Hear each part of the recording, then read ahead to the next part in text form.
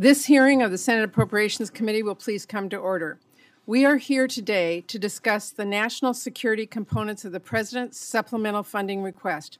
Very glad to have Secretary Austin and Secretary Blinken with us to talk about the challenges we are seeing around the world and the urgency of providing the necessary resources to meet these challenges, support our allies, and make the world and our country safer. At our first full committee hearing earlier this year on outcompeting China, both secretaries made a strong case for why passing our full-year appropriations bills with robust investments in America and avoiding perpetual CRs and devastating cuts is so crucial to keeping our nation competitive on the world stage. As the two of you return to this committee, I think every member on this dais understands and takes to heart many of the messages you left with us at the last hearing. These are unprecedented and difficult times, and American leadership and support will be critical as we face the many threats and challenges we will discuss today. That's why Congress must come together in a bipartisan fashion to act decisively and purposely. This is not a time to punt American leadership or punt on funding agencies critical to these efforts and to American families. If we let politics and division drive us away from this mission, I worry about where we will stand for years to come. So I hope this committee can continue to lead the way with thoughtful, swift, bipartisan action that keeps your message here today in mind. Thank you both for joining us again. We are at a precarious moment across the globe. Ukraine is continuing its courageous resistance against Putin's bloody invasion. And Israel is reeling from a horrific terrorist attack by Hamas, a vicious attack that none of us will ever forget. Now, it is often the innocent that suffer most in war. So, of course, there are also urgent humanitarian needs, including aid for the Ukrainian people and the countries caring for those displaced by Putin's war, and aid for Palestinian civilians in Gaza. It is also a humanitarian imperative that Hamas release the hostages it took during its violent attack. And of course, Putin's invasion has also severely disrupted food supply chains around the world, leaving a serious crisis of global hunger in its wake. And in the Indo-Pacific, our friends and partners face growing threats and aggression, particularly from the Chinese government. In short, the world is on edge, and how the U.S. wields its leadership will be a critical factor in determining what happens next. Now is a time for serious, sober discussion, not partisanship or political show. This hearing is a crucial opportunity for us to make sure we are taking a full view of this moment, meeting immediate requirements while planning for the long term, and providing the resources necessary to make the world safer for America and its allies. If we are going to get this right, we have to understand how these conflicts are developing today and what our strategy is for the future. We have to appreciate the nuances that differentiate each of these challenges, as well as the ways in which they are all interconnected. We have to see the big picture without losing sight of the human reality on the ground, the fact that in the middle of every conflict are civilians, residents displaced from their homes, hostages torn from their families, people facing obstacles getting basic medical services, and kids and families who desperately need food and water. And we have to be able to recognize the complexity of these issues while holding fast to the simple, actionable truths that can guide our work. For me, that means America must stand strong by our allies. Dictators cannot be allowed to invade sovereign democracies. Terrorism cannot be tolerated. And we cannot ignore the humanity and the cries for help from civilians who are caught in the middle of conflict and crossfire, who we must protect. It's a tall order, but the Biden administration's national security supplemental request offers us a useful blueprint. And Vice Chair Collins and I are working right now to craft strong bipartisan legislation that meets the national security priorities that the President laid out. That means a package that provides support to the Ukrainians who are at a crucial point in their fight to protect their sovereignty and the end of the butchery of Vladimir Putin's brutal invasion. One that makes clear to other countries looking to copy Putin's aggression, that they will fail, and one that replenishes DoD stockpiles as well and bolsters our domestic manufacturing. That is crucial to ensure we have secure supply chains when it comes to our nation's defense, and that after we send Ukraine weapons, we are replacing our stocks with modern American-made arms. And let's be clear, huge supermajorities in the House and Senate favor more support for Ukraine. So getting this funding across the finish line should not be controversial.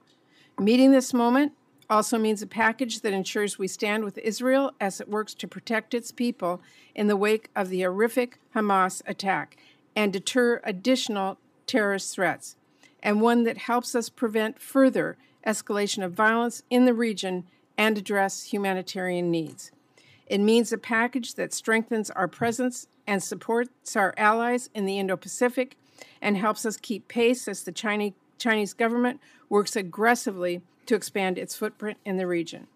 And of course, it also means a package that continues our long-standing and all-important tradition of the U.S. leading the global humanitarian response and delivering vital humanitarian aid to save lives in places that are being torn apart by conflict. Whether they are in Ukraine or Israel or Gaza, we cannot lose sight of the needs of civilians whose lives have been upended by war and violence around them. Making sure people have food, water, and medical care isn't just the right and moral thing to do, it also promotes long-term stability and security, combating hopelessness that can spiral into new threats. Let me also say this, as someone who voted against the Iraq War. I have been heartened to see the President urge our allies in Israel not to fall subject to so many of the same mistakes we saw following the 9/11 terrorist attacks. It is an important message for the President and our country to deliver as a friend of Israel, to stay clear-eyed and strategic in pursuit of justice. Every country has an obligation to protect innocent life and abide by international law, especially during times of conflict. I'm glad the Biden administration is sending that message, and I strongly support their robust efforts to ensure further access to humanitarian relief for the civilians of Gaza. Finally, make no mistake, we need to address all of these priorities as part of one package, because the reality is these issues are all connected and they are all urgent. The Chinese government is watching how we respond to Putin's aggression in Ukraine. Putin is hoping the Hamas attack will give him an opening and distract the world from aiding Ukraine against his brutal invasion. And all of our adversaries are watching closely to see whether we have the vision to recognize how these crises are related and the resolve to come together and respond forcefully to them. Our adversaries are cheering for dysfunction. So let's instead show them unity. Let's show them the strength of democracy by passing a robust, bipartisan national security package. And before I turn it over to Vice Chair Collins, let me just say, while we are focused on the global challenges at this hearing, we should also address the needs here at home, the child care crisis, relief for our communities who've been struck by disaster, the fentanyl crisis, the needs at our southern border, and more. And I'm continuing to discuss a separate hearing to address those issues with my colleagues. I know that it's critical to many of us here, and next week we will have an opportunity to discuss these issues with Secretary Mayorkas and Secretary Becerra at a hearing in front of this committee on November 7th. Bottom line, we face a number of urgent national security issues and challenges here at home. President Biden has submitted requests for much-needed supplemental funding to address these priorities. I urge my colleagues on both sides to work with me on all of these urgent issues. And if we can pass our domestic priorities right alongside our national security priorities, we absolutely should. After all, we are the United States of America. We can stand with our allies around the world and tackle the challenges facing our families here at home at the same time. Now, I'm glad we're holding this hearing today to discuss the vital national security request the President has submitted to Congress, and I look forward to a thoughtful discussion about what is needed to fight and deter aggression from authoritarian leaders, tackle terrorist threats, and protect civilians, and about what is at stake for America's own security and future if we fail to stand with our friends across the globe and lead. Thank you, and with that, I will turn over to Vice Chair Collins. Thank you, Chair Murray, for holding this important hearing. Let me begin by expressing my appreciation to Secretary Blinken and Secretary Austin for joining us today to discuss the President's National Security Supplemental Funding request. I had hoped that Secretary Mayorkas also would be here, but he is testifying this morning before another Senate committee.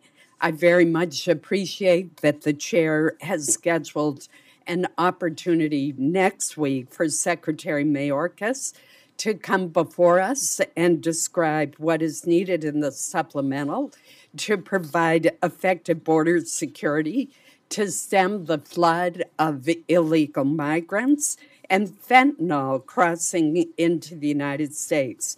Through the end of fiscal year, as of September 30th, there were a record 2.5 million encounters at our southwest border.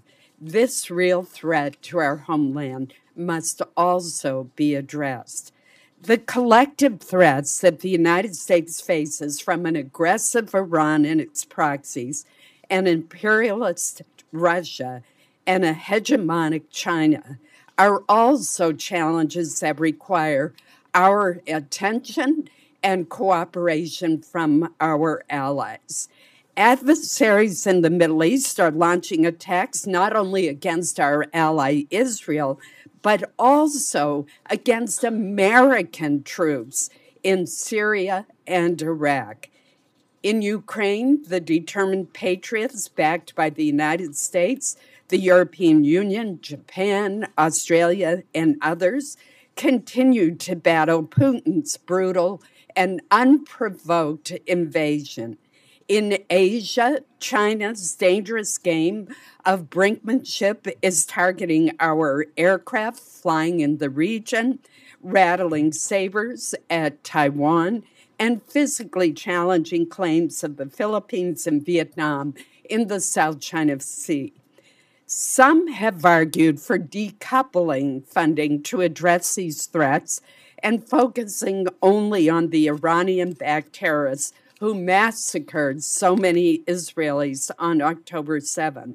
We must recognize that our national security interests are being aggressively challenged by all these authoritarian actors in an effort to dismantle the international order that we established following World War II. Iran has been Russia's accomplice in Ukraine through the export of weapons and drones that terrorize Ukrainian civilians.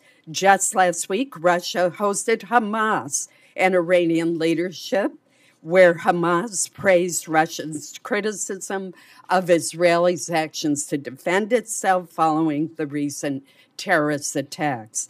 China refuses to condemn either Russia's second invasion of Ukraine or Hamas's attacks, despite both having committed war crimes targeting civilians and both having stolen children from their families.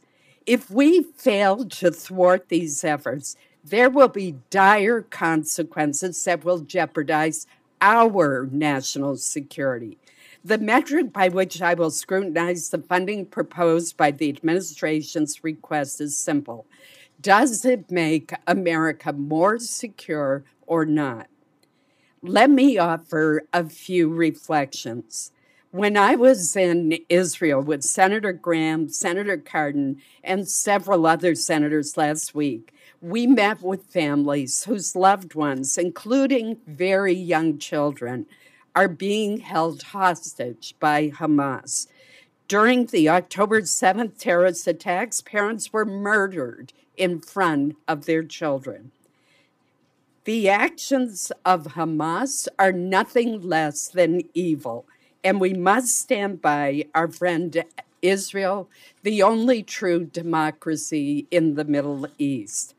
Like Israel, Ukraine was the victim of an unprovoked attack by a repeat violent offender. The United States, albeit slower than many of us would have liked, stepped in with assistance for Ukraine to help repel Russia's battlefield advances. Let's review what has happened since we have helped Ukraine in its defense against Russia's second invasion. No U.S. soldiers have lost their lives fighting in Ukraine. Our adversary, Russia, is weaker. NATO is stronger than ever. Finland has joined the alliance, and I expect that Sweden will do the same soon. Each of these outcomes is in America's interests. Finally, the supplemental request includes more than $30 billion to replenish our military's weapons stockpiles and invest in and strengthen the U.S. defense industrial base in many states. The requested funding will refill the stockpiles and increase the production capacity of key munitions in greatest demand. None of this funding goes overseas or to another country. It makes America stronger by modernizing our arsenal of democracy right here in our country and improving the readiness of the U.S. military to deter any adversary seeking to harm the United States. Secretary Blinken and Secretary Austin, we look forward to hearing your specific justifications. Before we turn to your opening statements, let me reiterate that Chair Murray and I want to enact all 12 appropriations bills, including the State Foreign Ops Bill and the Defense Appropriation. As former Secretary of Defense Bob Gates once told me, the most important action Congress can take to bolster our national security is to pass full-year appropriations bills to avoid the harm to military readiness that comes from short-term funding patches or sequestration. Secretary Austin, I hope that you will comment on that in your opening remarks. Thank you, Madam Chair. Thank you, Vice Chair Collins. And before I introduce our witnesses and move to testimony, I want to take a moment to welcome someone else today, our newest member of the committee. Senator Sinema is someone who truly knows how to work with members on both sides of the aisle. I'm sure she will be a strong voice for our constituents. Welcome to our committee. Madam Chair, if I may echo your welcome to Senator Sinema. We've worked very closely on many bills, and I know she's going to be a great addition to our committee. Thank you. Now back to the business at hand. I'm very pleased to welcome Secretary of State Antony Blinken and Secretary of Defense Lloyd Austin. Thank you both for taking the time today to be with us and to answer our questions. We will now start with opening remarks, and Secretary Blinken, I will begin with you. Thank you very much, Chair Murray, Vice Chair Collins, distinguished members of the Appropriations Committee. Thank you for this opportunity to testify before you today.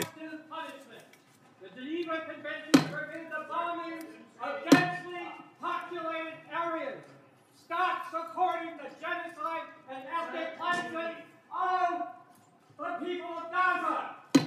Cease fire now! Save the children of Gaza! Save the children of Gaza! Cease fire now! Where is your pride, America? I do recognize that people feel very passionately, but I ask that we have order in this hearing room and respect our speakers. We will move forward with the hearing and allow the people here and the American people to hear from their witnesses. Senator Blinken. Thank you, Chair. 2.5 years ago, our adversaries assessed that the United States was becoming permanently divided at home, alienated from our allies and partners around the world. Working together, we've demonstrated that America's resilience, its strength, and leadership in the world remain unmatched. We've made historic investments in the source of America's strength at home, our democracy, our infrastructure, our economic and technological competitiveness. We've invested in the modernization of our military, and we've invested in our greatest strategic asset abroad, our network of allies and partners, which is growing larger, stronger, more united, and more capable than ever. We're standing up for our interests and values, not shrinking back. Not in the face of Russia's aggression against Ukraine. Not in the face of an intensifying strategic competition in the Indo-Pacific and around the world. If the witness will suspend, and I ask that everyone again respect this hearing, we will suspend until the room is cleared.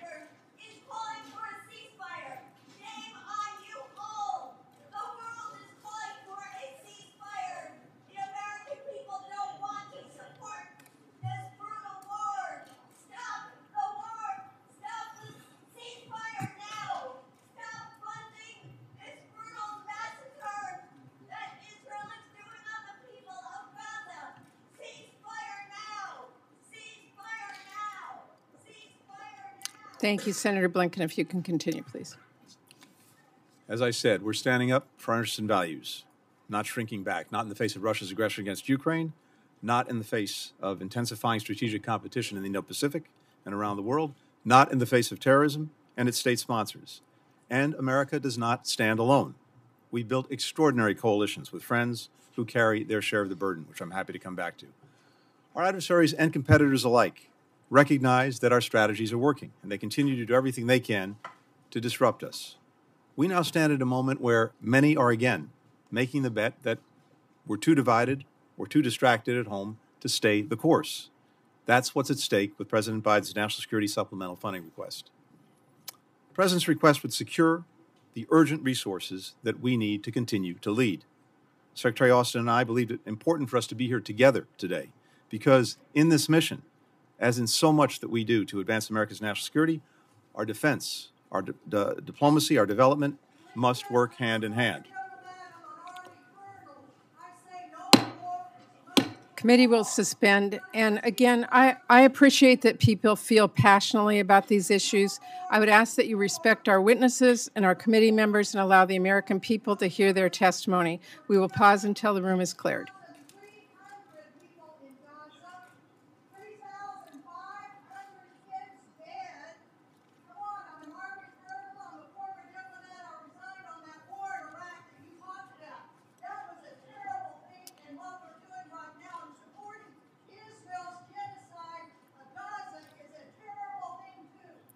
Thank you, Secretary Blinken. If you can continue, please. Thank you, Chair. The President's funding request has four key elements. First, it provides for our enduring support to Israel and Ukraine, two democracies under brutal assault by actors determined to wipe their nations off the map. It will ensure that Israel can continue to defend its people by building on the diplomatic, security, and intelligence support that the United States has surged since Hamas's appalling slaughter. I know that several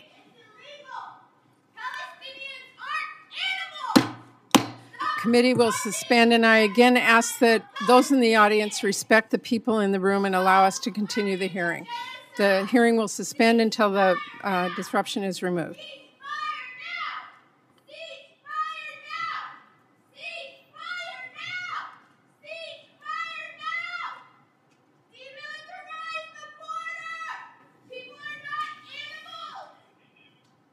Thank you, Secretary Blinken. If you can continue, please. So I was saying, I know that several committee members have traveled to Israel over the last 3 weeks.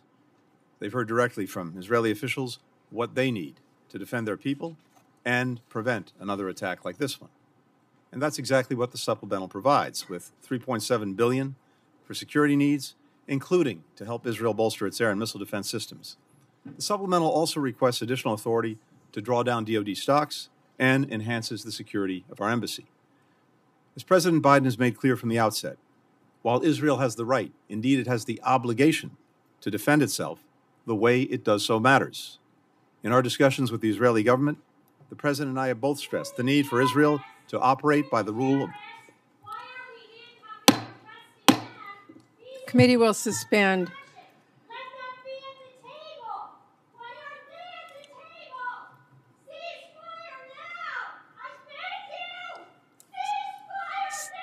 Secretary Blinken, you may continue. Thank you. Thank you, Chair. So I was saying the President and I have both stressed in our conversations with the Israeli government the need for Israel to operate by the law of war and in accordance with international humanitarian law, and to take all possible measures to avoid civilian casualties. For Ukraine, President Biden is requesting $16.3 billion to supply Ukraine's defense, without which Russia will move quickly to try to seize and exploit any possible opening, and to ensure that Ukraine can sustain the economic base and recovery that its war effort depends on. This funding will not only rebuild Ukraine's economy and offset the damage wrought by Russia, but it will also help to reimagine it, investing in new industries, infrastructure, and supply chains connected to Europe and to the world. Secure and resilient clean energy, anti-corruption bodies, civil society, media. To be strong enough to deter and defend against aggressors beyond its borders, Ukraine needs a resilient economy and a vibrant democracy within its borders. Since Russia launched its war, the robust funding supported by Congress has enabled the people of Ukraine in their courageous fight to defend their nation. It's helped make sure that Russia's invasion and strategic...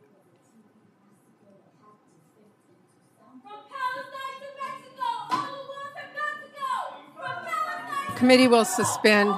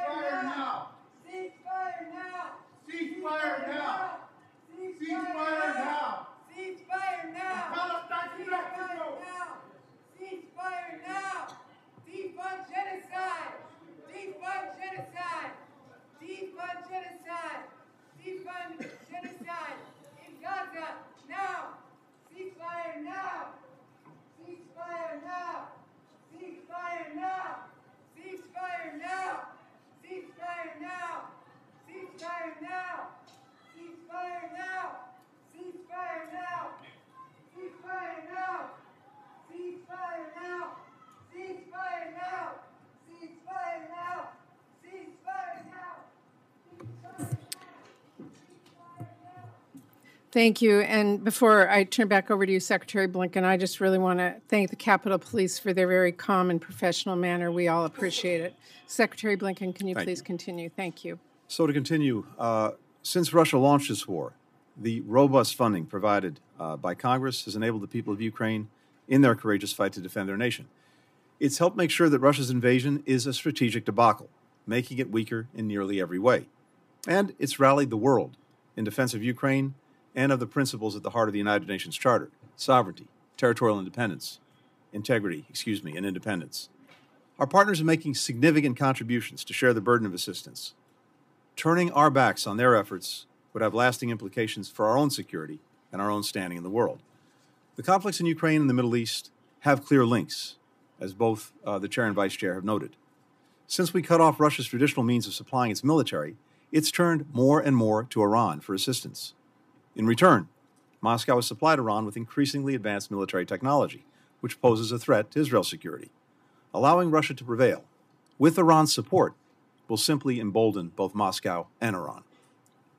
Second, this funding will enable us to tackle grave humanitarian needs created by autocrats and terrorists, as well as by conflict and natural disasters in Ukraine, in Gaza, in Sudan, in Armenia, and other places around the world.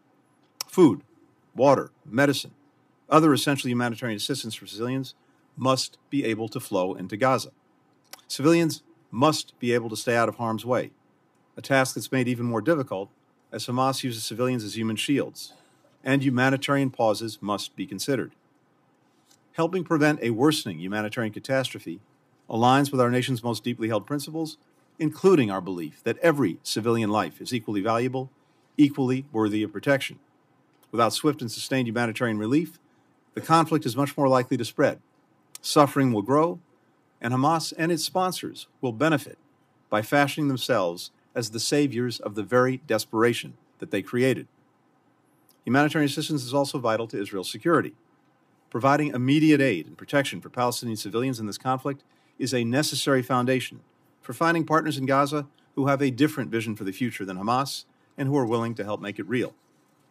Third, this funding is critical to outcompeting our strategic rivals. This request will bolster deterrence. It will support our allies and partners in the Indo-Pacific to address threats from an increasingly assertive PRC and to meet emerging challenges. It will uphold our commitment to our allies, including under our trilateral security partnership with Australia and the United Kingdom, AUKUS. And it will help countries transition to military and defense equipment that's made in America. The President's request also includes resources for the World Bank and International Monetary Fund to provide alternatives to China's coercive financing for our partners in the developing world. It will also help ease the impact of spillovers of Russia's war on food and energy security for the world's most vulnerable. The proposed $2 billion appropriation and requested authorizations would generate almost $50 billion in additional development funding capacity for the World Bank and the IMF, an enormous return on our investment, demonstrating U.S. leadership in meeting urgent global challenges. Fourth and finally, the supplemental will make critical investments to protect the security of Americans here at home. That includes addressing the hemispheric challenge of irregular migration, strengthening our defense industrial base to ensure our military continues to be ready, capable, and the best equipped fighting force in the world, and that we remain the arsenal for democracy. More than $50 billion of the security assistance funding will replenish U.S. military stocks, strengthen our defense industrial base, and will be spent through American businesses. Each of these investments work together to achieve our mission, a stronger, safer, brighter future where America can lead from a position of strength. Let us come together and demonstrate to one another and to the world that we can rise to this moment. I also hear very much the passions expressed in this room and outside this room. All of us are committed to the protection of civilian life. All of us know the suffering that is taking place as we speak. All of us are determined to see it end. But all of us know the imperative of standing up with our allies and partners when their security, when their democracies are threatened. That's what's happening now. We stand resolutely with them, even as we stand resolutely for the protection of innocent civilians. Before I close, I'd just like to thank senators for their vote today to send the President's ambassadorial nominee, Jack Lew, to Israel at this critical time. And I encourage the Senate to do the same for the 26 other nominees waiting for their vote. Thank you very much, Madam Chair. Thank you very much, Secretary Blinken. Secretary Austin, if you want to begin your testimony, please. If you could suspend until we have the room cleared.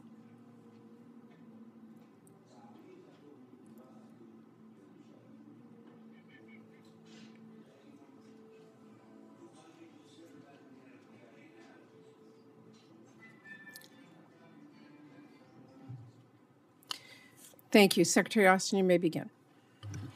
Chair Murray, Vice Chair Collins, ladies and gentlemen, good morning. Thanks for the opportunity to discuss our urgent need for supplemental funding to strengthen our national security. On October 7th, Hamas terrorists murdered more than 1,400 Israelis and at least 36 Americans and took more than 200 hostages. It was the deadliest terrorist attack in Israel's history. It was cruel, hateful, and repugnant. And as former head of Central Command, it reminded me powerfully of the crimes committed by ISIS in Iraq and Syria. As President Biden has said, any democracy would respond decisively to such a vile terrorist assault. And I traveled to Israel just days after the attack to underscore America's ironclad commitment to Israel's security. Now, we fully understand that Hamas does not represent the Palestinian people, and we mourn the loss of Palestinian civilians. And I have repeatedly made clear to Israel's leaders that protecting civilians in Gaza is both a moral responsibility and a strategic imperative. Democracies like ours are stronger and more secure when we uphold the law of war and protect civilians. Now, tensions remain exceptionally high. So let me outline the department's 4 key lines of effort. First, we'll continue to protect American forces and citizens in the region. Our personnel have come under repeated attack in recent days by Iranian-backed militia groups, and these attacks must stop. At the President's direction, U.S. forces have conducted precision self-defense strikes on facilities in eastern Syria used by Iran's IRGC and its affiliates. If Iranian-backed groups continue to attack U.S. forces, we will not hesitate to take further necessary measures to protect our people. We've also raised force protection measures across the region, and I have deployed a terminal high-altitude area defense battery, as well as additional Patriot batteries. And second, we're flowing security assistance into Israel at the speed of war. We're providing air defense capabilities, precision-guided munitions, small-diameter bombs, and other key equipment, including more interceptors for the life-saving Iron Dome system.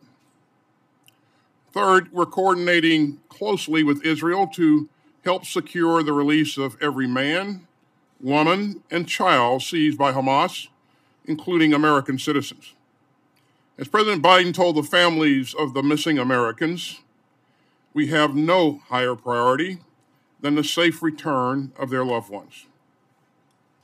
And we immediately provided U.S. military advisors to offer best practices for integrating hostage recovery into Israel's operations. And finally, we swiftly strengthened our force posture in the region to deter any state or non-state actor from escalating this crisis beyond Gaza. 2 carrier strike groups are now in the region. Last week, an additional F-16 squadron arrived in the region, complementing other fighter squadrons already in theater. And all this underscores the President's clear warning. No government or group that wishes Israel harm should try to widen this crisis. Yet even as we surge support into Israel, we remain focused on Ukraine. Nearly 20 months into Putin's failed campaign of conquest, the Russian military has been badly weakened.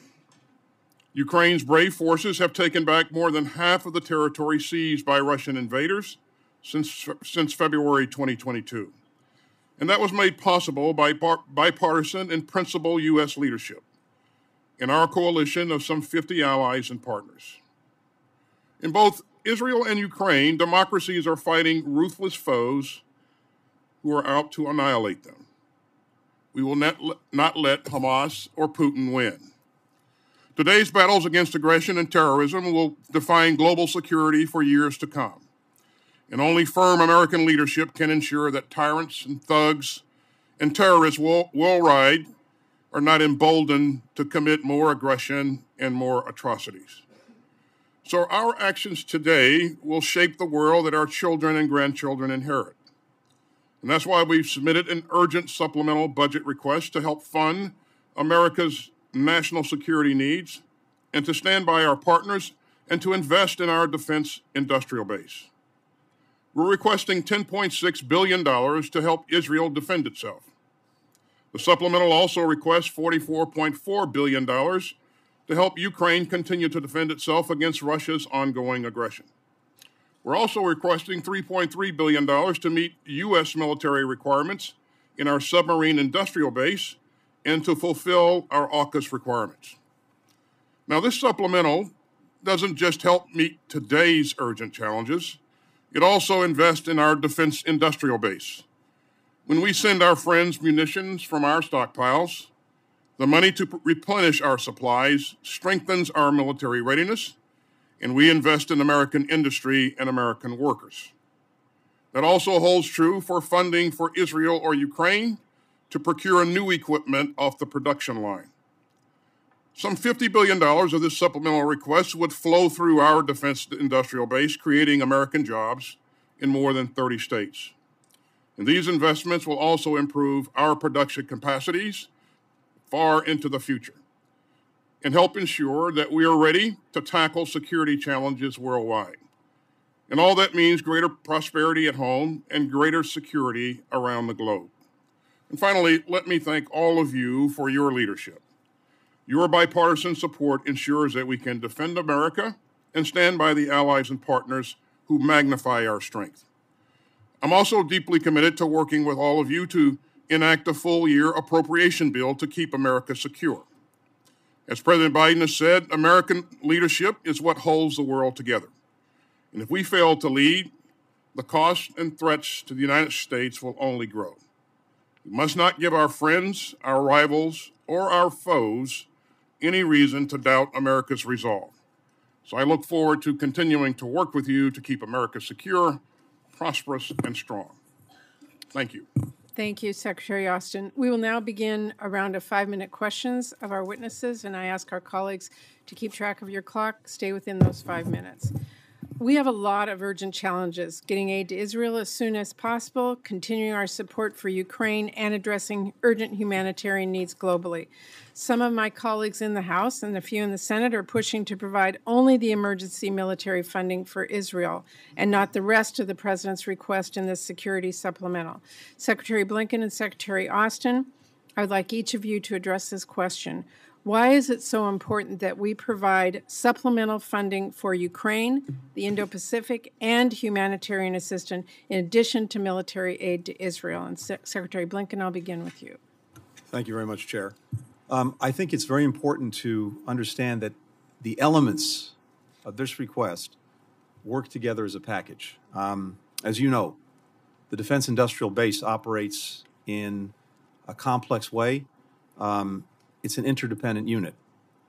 Making these investments together allows us to do what's needed to strengthen the defense industrial base and to seize the benefits and efficiencies that come from making these investments together rather than making them piecemeal. We also know, as you've heard, that increasingly Russia and Iran are working together to challenge our leadership, to hem us in globally, to pose a growing threat to our own security as well as to that of our allies and partners. They've been partners in a devastating war in Syria, and now we have Iranian proxies firing missiles from Syria in northern Israel. Russia could stop this, but it doesn't. Instead, to the contrary, its government is hosting Hamas for talks in Moscow. Iran is sending UAVs to Russia to attack Ukrainian civilians. So we're seeing the profound connections here. What happens in Ukraine, what happens in the Middle East also matters for the Indo-Pacific. Beyond Europe, we know that our allies, as well as our adversaries, as well as our competitors, are watching that conflict. They're watching our response. The global impacts of Russia's unprovoked war of aggression against Ukraine further stress the importance of ensuring that the Indo-Pacific does not learn the wrong lessons from these conflicts. So the funding request that we put before you is vital to securing a free and open Indo-Pacific in the face of mounting challenges in that region to threaten to undermine the international rules-based order, including things like freedom of navigation. In other words, to put it succinctly, for our adversaries, be they states or non-states, this is all one fight. And we have to respond in a way that recognizes that. If we start to peel off pieces of this package, they'll see that, they'll understand that we are playing whack-a-mole while they cooperate increasingly and pose an ever greater threat to our security as well as to that of allies and partners. And one final thing. I think when it comes to the humanitarian assistance, and we can come back to this, it's first and foremost vital because this is who we are.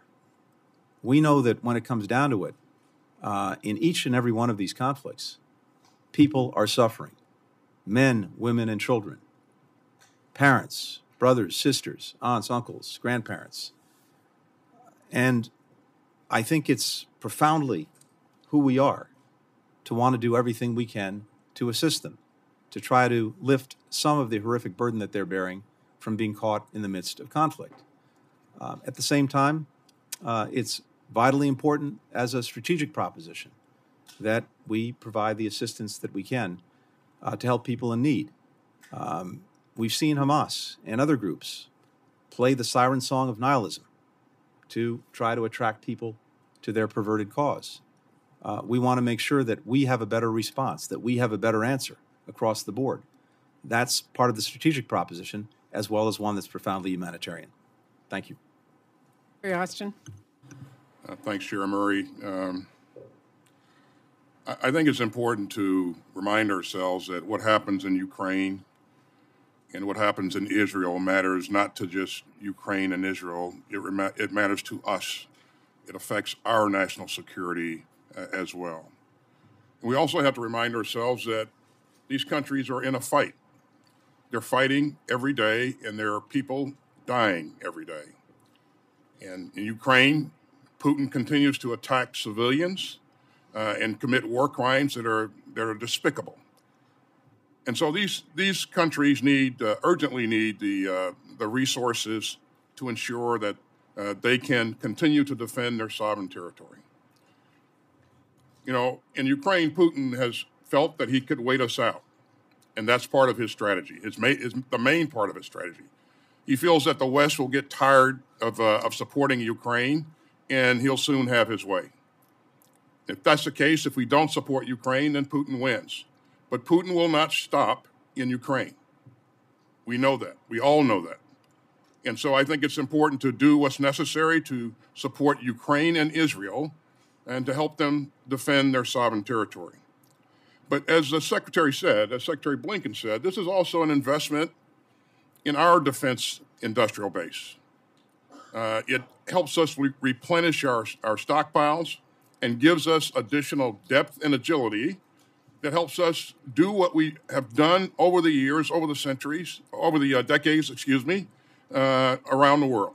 And so I think this is very important that we provide the support, and it's important that we provide the support now in both cases. Thank you, Chair. Thank you. And if my committee members will indulge me, I just want to ask Secretary Blinken on the $10 billion in humanitarian assistance. Some of my colleagues have raised concern that could end up in the wrong hands, including Hamas. Can you just walk the committee through the reason why you requested it and how you are confident that if aid is provided in places like Gaza, it will not end up in the hand of terrorists? Thank you very much. First, let's be clear that the needs are desperate. The needs for the most basic things, food, water, medicine, fuel, all of these are literally a matter of life and death, just to focus in on Gaza. And we know that they are running out. Hospitals don't have the fuel they need to operate. Men, women, and children displaced, well over 1 million people displaced in Gaza, about half of them under the care of UNRWA right now, desperately need the most basic things in order to survive. So from day one, we have been working with the Israeli government, with Egypt, with the UN agencies, as well as with other actors to try to make sure that assistance could get into people who need it in Gaza, but get in a way that doesn't go to the people who don't need it, and that's Hamas. So we've set up a system where assistance is coming through Rafah, the gate between Egypt and Gaza. The assistance is checked by Israel at a site that has been established to do that, so that every truck that goes in is verified by Israel as well as by the Egyptian authorities. The trucks go in, these are UN trucks. They go in, they connect to other UN trucks on the other side of the line in Gaza. These trucks then go to distribution facilities that are run by UN agencies.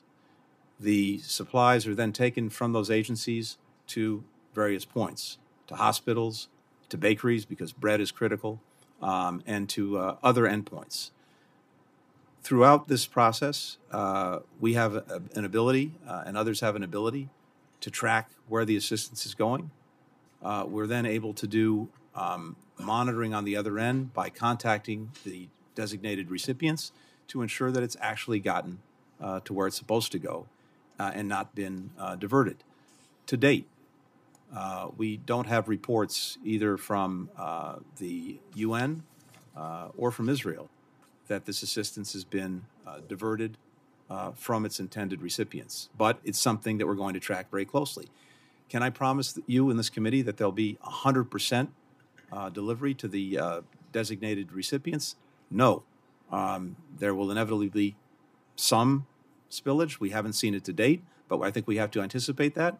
But the overwhelming majority of the assistance thus far is getting to people who need it, and we need more. We've gotten up to over 50 trucks a day before the conflict in Gaza, before Hamas's aggression against Israel and its response. The UN and other agencies and other organizations providing relief were sending in between 500 and 800 trucks a day. Right now, we're up to almost 60. We're trying to get to 100 this week. That is the bare minimum of what's needed, but we've got to do it, and we believe we have mechanisms in place to make sure that that assistance gets to people who need it, not to Hamas. Thank you. Vice Chair Collins. Secretary Blinken, let me follow up on Chair Murray's question. Does Israel agree that there are sufficient safeguards to prevent humanitarian aid from being diverted to Hamas rather than reaching the innocent civilians whom we all want to assist? Yes, Vice Chair, and this is something that we've worked closely with Israel as well as with other actors involved. And as I said, the assistance that's going in from Egypt into Gaza is first checked by the Israelis as well as by the Egyptians. And then, as I mentioned, we have some methods to track it to make sure it gets to where it's supposed to go. To date, neither the Israelis nor the UN have said that the aid has been diverted, and we're in constant, almost daily contact with Israel to make sure that the process we've established is working and also to find ways to expand it. One of the areas where we do need to do more and do need to do better is particularly with fuel, because hospitals need fuel to run, desalination plants need fuel to operate. This is an area where we're working to find a way forward that meets the needs, but also with the assurances that Hamas won't abscond with it. Secretary Austin, as you indicated in your opening remarks, Iranian-backed terrorist proxy groups in the region have launched numerous drone and rocket attacks against our forces, U.S. forces in Syria and Iraq. According to press reports, there have been at least 20 such attacks, and 19 U.S. service members have been wounded. It's imperative that Iran and its proxy groups understand that they cannot attack American forces with impunity. I know that last week, President Biden ordered 2 U.S. strikes against facilities in Syria used by Iranian proxies to threaten our troops, but the New York Times has reported over the weekend that Iranian-backed terrorists continue to attack U.S. forces in the region even after these airstrikes. Since these U.S. airstrikes apparently have not been sufficient to deter additional attacks on our troops by Iranian-backed proxies, what else is the department doing to stop attacks against American troops? Well, thanks, Vice Chair. First of all, let me emphasize that the protection, the safety of our troops and our civilians is of utmost important to me and of utmost important to the President as well. We've taken a number of steps to make sure that we increase our force protection posture. We've deployed a number of assets into the region as well. We've been clear. President's been clear, and I have been clear, Vice Chair, that if this doesn't stop, then we will respond. And so we maintain the right to respond. We have the capability to do that, and we will respond at a time and place of our choosing. Secretary Blinken, Israel has every right to defend its citizens from Hamas, including seeking out the terrorists in Gaza and destroying them, while also trying to minimize civilian casualties. There's a critical distinction here. Hamas targeted civilians. They kidnapped innocent children as well as people as old as 85 years old. Israel is not doing that. As Israel has begun to respond in Gaza to Hamas's indiscriminate and barbaric targeting of innocent Israeli citizens, some, and we've heard it today, have called for a ceasefire. A ceasefire would be a strategic victory for Hamas. It would simply allow Hamas to bide its time and prepare for future attacks and pay no price for the greatest loss of Jewish lives in a single day since the Holocaust. Could you clarify the administration's position on a ceasefire? First of all, Senator, I fully agree with you that no country could tolerate what Israel suffered on October 7th. And it's extraordinary the extent to which that day has receded in memory for so many. I was in Israel shortly after the attack. I've been going to Israel professionally for 30 years and longer than that in my own life. And I have never seen what we have all seen and what Israel experienced on that day in terms of the impact that it had on that society, almost to a man, woman, and child. And as we know, it wasn't just the attack itself and the vulnerability that it revealed. It was the nature of the attack, with young people chased down and gunned down at a dance party, with, as you said, children executed in front of their parents, parents executed in front of their children, families in a final embrace, burned alive, people beheaded. I could go on. You've seen the pictures, you've seen the video. I've heard from many eyewitnesses to these atrocities, including, and if you'll forgive me, because, again, these stories recede so quickly, a family at its breakfast table at one of the kibbutzes. And by the way, the profound irony of attacks on kibbutzes, the very people who most ardently believe and want a future of peace between Israelis and Palestinians, a future of two states. A family of four, a young boy and girl, 6 and 8 years old, and their parents around the breakfast table. The father, his eye gouged out in front of his kids. The mother's breast cut off. The girl's foot amputated. The boy's fingers cut off before they were executed. And then their executioners sat down and had a meal. That's what this society is dealing with. And no nation could tolerate that. And as we've said repeatedly, as President Biden has repeatedly made clear, Israel has not only the right, but the obligation to defend itself and to try to take every possible step to make sure this doesn't happen again. We've been equally clear that it is vitally important how Israel does this.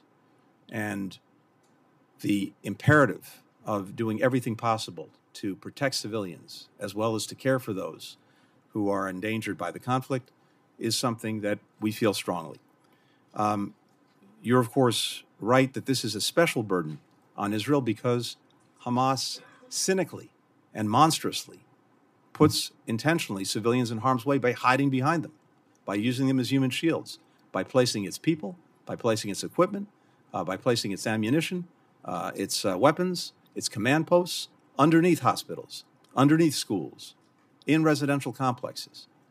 But for each of us, and particularly for democracies like Israel and the United States, we have to bear the burden of doing everything we possibly can to ensure that civilians are not harmed and to care for those who need our help. When it comes to a ceasefire, in this moment, you're exactly right.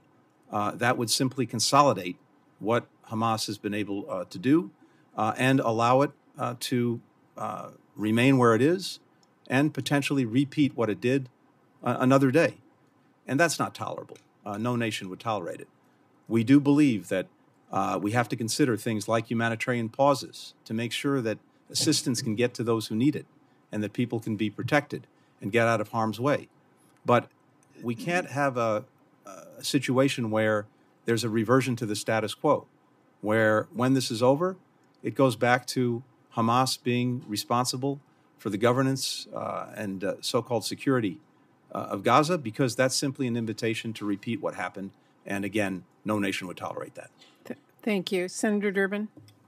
Thank you, Madam Chair. 6 weeks ago, the Senate, on a bipartisan basis, gathered with President Zelensky in the old Senate chamber. It was an historic and memorable moment. Many things were said about the courage of the Ukrainian people, which were well-deserved. But I recall one particular statement made by President Zelensky, which I'd like to ask you about this morning. He was asked about the course of the war and said the heroism of his people has been demonstrated over and over again. But he said, without the continued financial support of the United States and NATO, we will lose this war. He was unequivocal. He repeated it. Without the financial support of the United States and NATO, we will lose this war. Secretary Austin, was he exaggerating? He was not, Senator.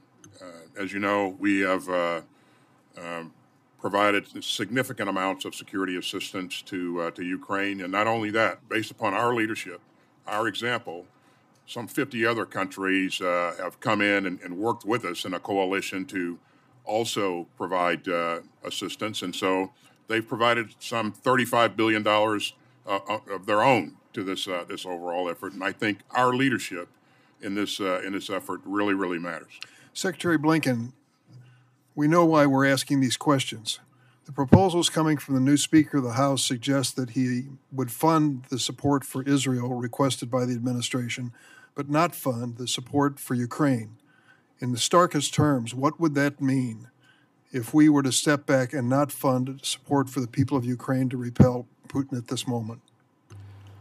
Senator, I think it would do both terrible harm to our values, but also to our core interests.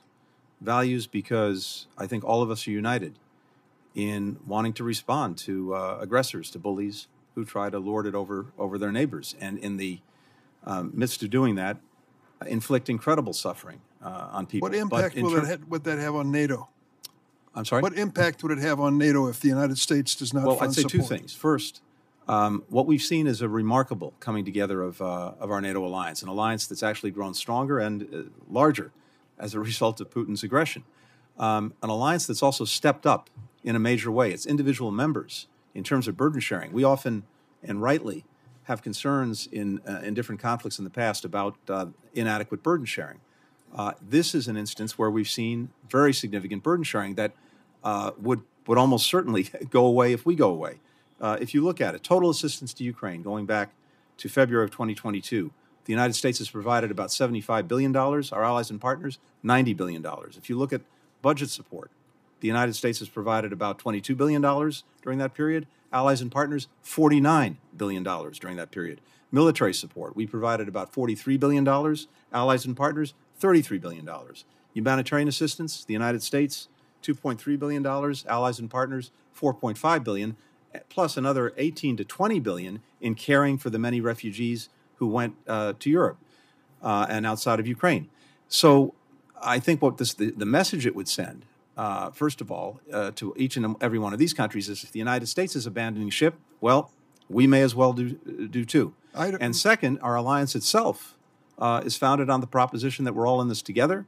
I think they would see this as a retreat from our own responsibilities. Finally, and this is very important, and you heard the Secretary of Defense say this, there is no doubt in my mind that if Putin is allowed to continue to act with impunity, that not only would he not stop at Ukraine and potentially go to a NATO country next, which would invoke our Article 5 obligations to our allies and partners, it would send a message to would-be aggressors everywhere in the world that if he can get away with it, so can we.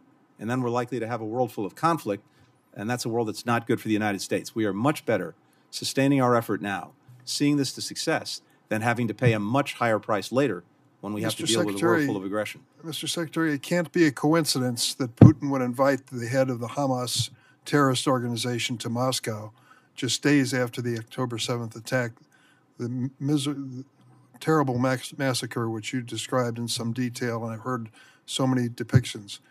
So do you believe there is an allied effort between Putin's cause and the cause of the Hamas terrorists?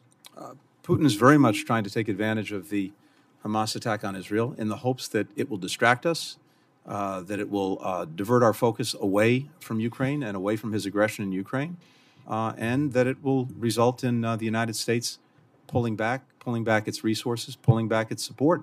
And at the same time, he's allied with the exact elements that are trying to wreak havoc in Israel. So we see these things as being very much joined, which is one of the reasons our request is a joint request. Thank you.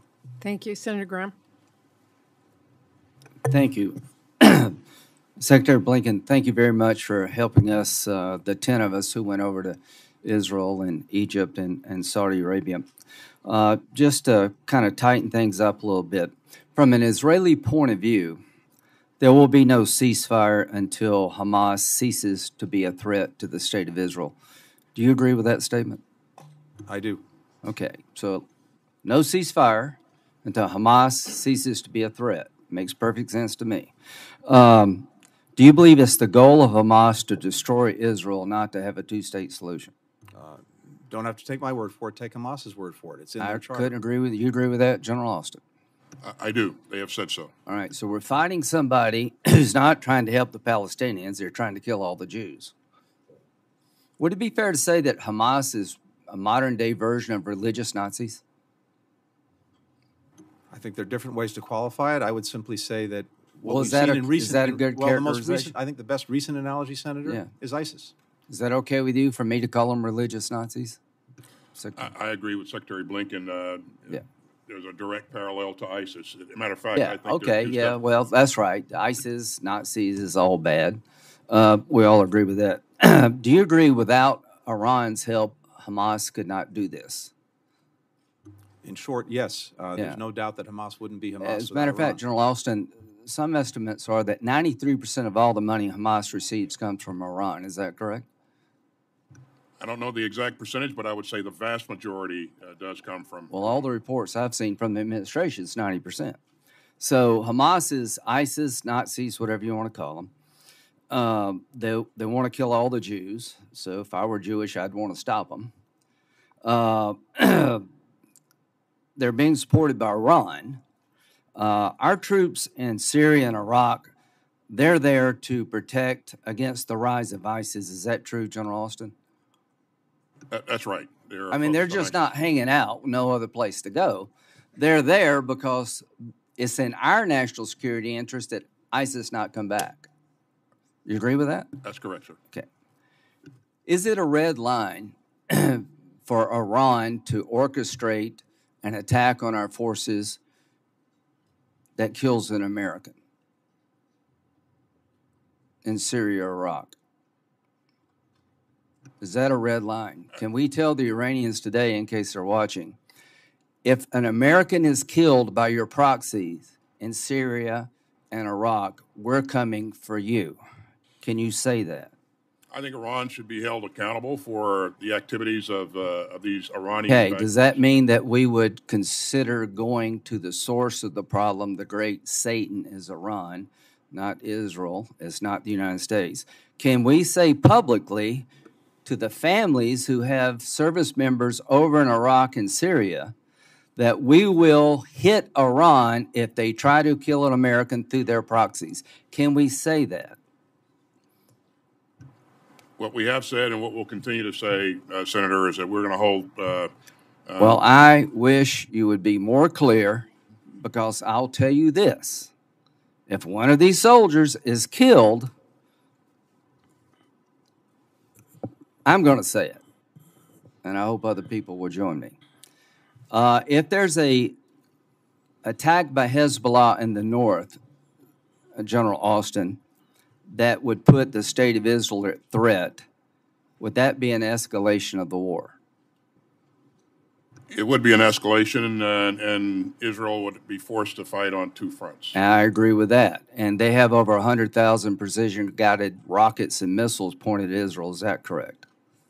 That's correct. Is it also correct that Iran is the biggest benefactor of Hezbollah? That is absolutely correct. Can we say to Iran, the Ayatollah, who is a religious Nazi, that if you escalate the second front, if you activate Hezbollah against the state of Israel, to create a second front, we will come after you. Can we say that? Is that a red line? Whether or not we attack Iran because of a decision on a part of Lebanese Hezbollah, of course, that's a presidential decision, and also will require congressional support. I'm running out of time. I'm going to say it if it happens. I hope it doesn't. Finally, do you agree with me, Secretary Blinken, that one of the main reasons this attack occurred is Iran wants to stop the reconciliation between Saudi Arabia and Israel?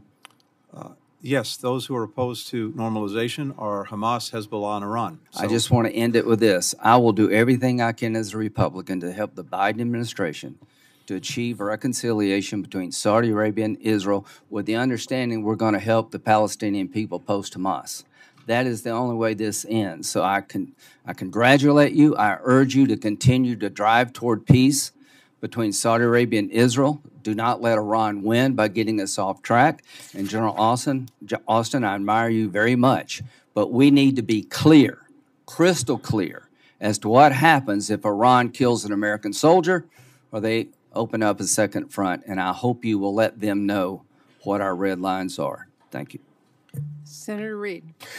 Thank you, Madam Chairman. First point I would like to raise is with respect to our colleagues in the House, their proposal, the Republican leadership. Not only do they not fund Ukraine, which I think your testimonies indicates is a vital imperative for the United States, they also want to offset the funding by taking money from the IRS. Obviously, I don't think they read the Wall Street Journal, because just a few days ago, the Wall Street Journal reported that in 2021, the Americans failed to pay $688 billion in taxes. So if we don't invest in the IRS, we are giving up billions and billions of dollars. And I think that point has to be recognized as we go forward and negotiate with the House. But let me turn now to the issue at hand. You were talking about, Secretary Austin, sending resources to Ukraine. You are now the Civilian Secretary of Defense, but you were a distinguished Army officer and commander of CENTCOM. If we don't send the resources, does that increase the probability that someday we'll have to send young Americans into the European theater? Absolutely, Senator Reid. I think, as we said earlier, if Putin is successful, he will not stop at Ukraine. And if you're a Baltic state, you're thinking, I'm next. And there's no question in my mind that sooner or later there will be. He will challenge NATO, and we'll find ourselves in a shooting match. And so, in one sense, this comes down to a choice between lending them the tools to do the job or seeing young Americans facing combat. I agree, Senator. Thank you. Again, Secretary Austin, you pointed out with respect to the efforts in Gaza that humanitarian assistance is not just a good thing to do, it's a strategic necessity for the operations of Israeli forces. Is that correct? That's absolutely correct. Now, it would seem to me that they could and should move into position in areas they control, hospitals, shelter, and food, and make it available to the Palestinian people and do all they can to assist those people to reach those areas. Is that appropriate? Absolutely, Senator. And just so you know, I talk to my counterpart, Minister of Defense Gallant, nearly every day. And every day I talk to him, I remind him of the necessity of getting humanitarian assistance into Gaza. We just had such a conversation yesterday, and this is really, really important for a number of reasons. But I'm delighted to see that the flow has increased. But to the Secretary's point, we need to increase it much, much more. I think not only do we need to increase it, but also in terms of the strategy of the perception of the world with respect to Israel, is that they have to make it clear that their foe is Hamas, not the Palestinian people, and that they will go indeed out of their way to try to protect the Palestinian people.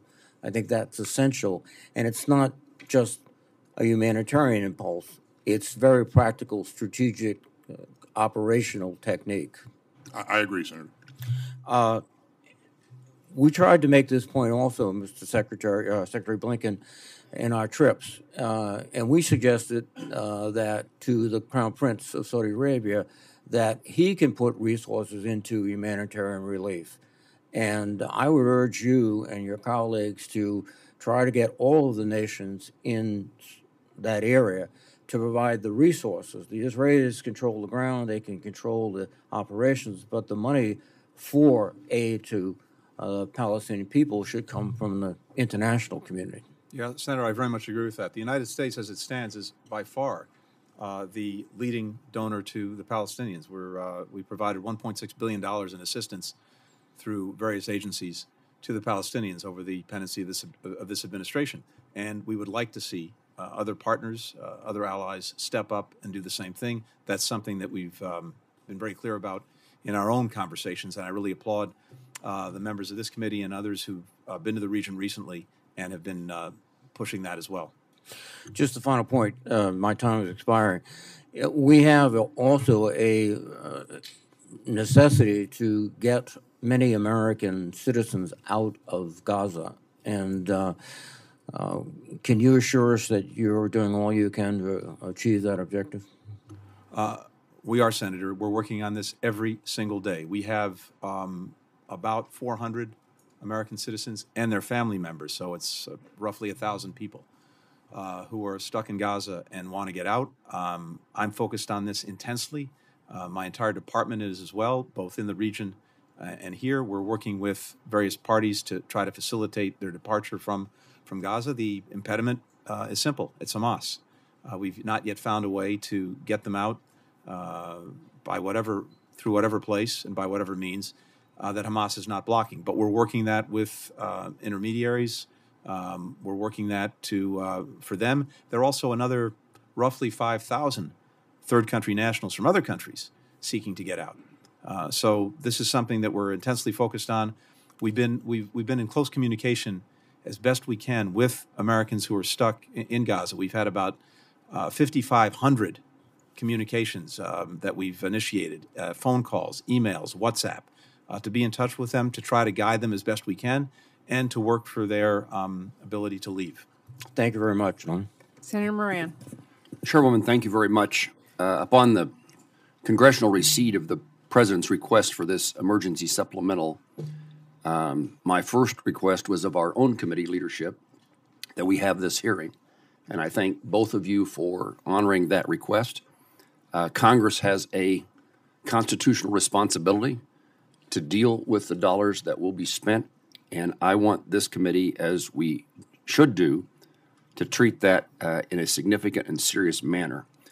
I think a markup would be important, but I would certainly indicate that changes and input from this committee and from Congress are required. One, to make the package better, and two, to make it more amenable toward passage by both the House and the Senate. I was originally and continue to be disappointed that Secretary Mayorkas is not with us, but I'm pleased to know that that is occurring next week. I want the committee and our witnesses in representation of the administration to know that there are many of us who believe our borders are our national security issue as well, that emergency supplemental financial aid should be included, but I also want you to know that we need the administration to work with us on policy changes, the laws and policies at the border, financial support for changes at the border for additional personnel are insufficient, but we need a different approach toward the push and pull of those people around the world who are seeking entry into the United States. I'm interested in seeing a package pass the Congress and be signed into law, but I want to make certain the administration knows that there are many members of Congress who are serious about the issues of national security at our own borders. I want to ask a couple of questions, and I'll submit more in writing, but I'd like an assurance, and maybe this comes from you, Secretary Austin, of a commitment. I want to make certain that as we assist Ukraine, we are assisting Ukraine in a way that allows them to succeed. I don't want this to be just a stalemate. I do not want Ukraine to have the dollars necessary not to lose. I want Ukraine, with our help and others, to have the opportunity, with their capabilities, their own personnel, to win. What would be your response, Secretary Austin? My response would be, my response is, Senator, that that's exactly what we're doing. If you go back to the beginning of this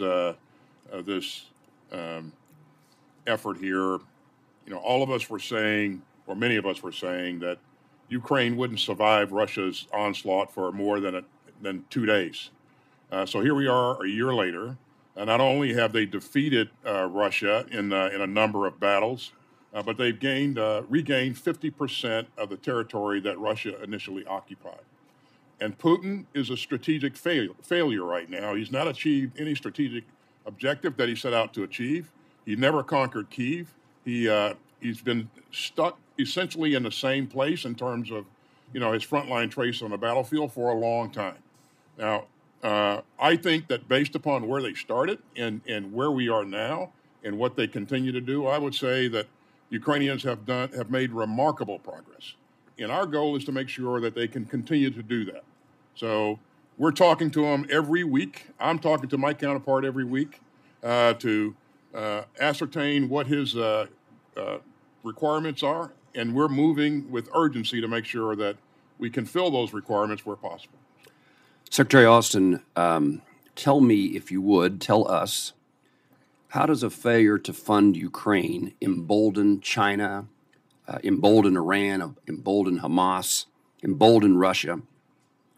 We've had circumstances in our history, including recent history, at least in my view, in which we sent a message to the world that we are not a faithful ally, and to our enemies, to our adversaries, that we are not a threat.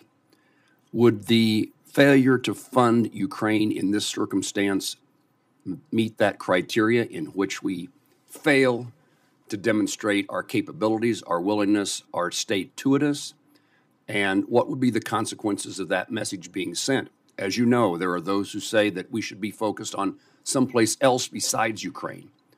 But doesn't our failure to focus on Ukraine create huge and significant problems elsewhere in the world with our adversaries and diminish the support of our allies?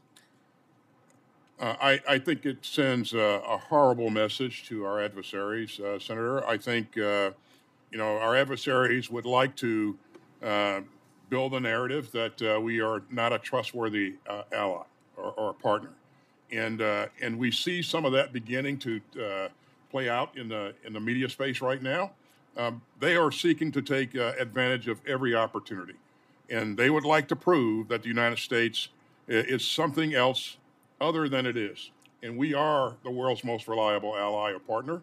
And I think it's necessary to demonstrate that we're going to stick by our partners. Is it more than coincidence that we have so many challenges in this world all occurring now at the same time? I think a number of things have come together to cause what we're seeing happen. But certainly a failure on our part to follow through with in support of our allies or partners exacerbates some of the things that we're seeing right now. So. Thank you, sir. Thank you, Senator Tester. I want to thank the chairman and ranking member. I want to thank both you secretaries for being here today. I appreciate the work you do. I appreciate the difficulty of the work you do. I want to touch quickly on why we're here, and that's a supplemental to help Israel and help Ukraine with humanitarian aid and infrastructure money for subs in particular. I want to start by saying the attack on October 7th by Hamas on Israel was horrific, and it is critical that we provide our ally with the necessary tools to defeat Hamas. And I want to thank you, too, for working in that way, because we cannot allow terror and enemies of democracy to win. And that is why it is critical that this committee shows the leadership so Congress can deliver a package that supports Israel and counters Vladimir Putin. I happen to believe that America is the greatest country that's ever existed on the face of the earth. And we need to support Israel. We need to make sure we're standing up to Russia. And I think we're able to walk and chew gum at the same time. I want to be very clear today. as chairman of the Defense Subcommittee that sets the Defense Department's budget. I'll be working with Republicans and Democrats and colleagues to deliver a package that replenishes America's weapon stock, supports our Democratic allies, and sends a clear message to the enemies of freedom and democracy that they will not prevail. My question is this, and this is for you, Secretary Austin. Can you talk about the supplemental request for Ukraine? How much of that is staying here to resupply our industrial base in this country? It's being spent in this country for our security to replenish that industrial base. For Ukraine? Yes. Okay, so thanks, Senator. We're asking for $44.4 billion in support of Ukraine. It's an $18 billion of that amount goes to enable us to replenish our stocks. And so we would purchase American weapons and munitions from American companies to do that. $12 billion of that amount goes to support the Ukraine Security Assistance Initiative. And so this is buying new products, new weapons, new munitions from American companies. $5 billion of that supports our troops who are currently deployed, overseas. We surged a number of brigades to Europe as this began, and we have to sustain them. And then $2.7 billion of that amount goes to expansion of facilities to increase capacity and accelerate production of critical munitions. And then finally, $1 billion for the acquisition of critical defense articles, which includes munitions as well. So this money is going right back into the coffers of America, and it is going to create jobs. It's going to sustain jobs. It's going to provide opportunities for Americans. I think you know, Senator, that the first four supplementals that we asked you for and we received bipartisan support on, over $27 billion of that money that we received was invested in over 30 states here in the United States, and I think that's real money going in the pockets of Americans. So. And in the end, this supplemental will make the United States stronger, correct? That's correct, Senator. We've heard a lot about whether Ukraine really needs the money or not. I listened to a talk show this weekend, and they said there's not the urgency like there is in Israel. I think there's urgency on both, by the way. Could you talk to me about, if we don't pass supplemental that includes Ukraine, how long Ukraine has before Putin becomes successful? It's hard to put an exact timeline on how long it would take, Senator. But I can guarantee you that without our support, Putin will be successful. And while the Ukrainians have done amazing work, with our help in terms of the things that we provided them, if we pull the rug out from under them now, Putin will only get stronger, and he will be successful in doing what he wants to do in acquiring his neighbor's sovereign territory. I would just hope that this committee shows the leadership that I know we have sitting on both sides of the dais to do the right thing here and get a supplemental out that works for our national security. Thank you, Madam Chair. Senator Hoeven. Thank you, Madam Chair. We need to support Israel. There's no question about it. They're fighting for their very existence. We see that. We need to help them and support them, not just in this package, but beyond that. I believe we also need to support Ukraine. When you look at history, we understand very clearly that tyrants like Putin don't stop. They have to be stopped. So we need to do those things, but we also need to secure the homeland. And that means securing our border. And there's about $13.6 billion in this package requested relative to the border and immigration.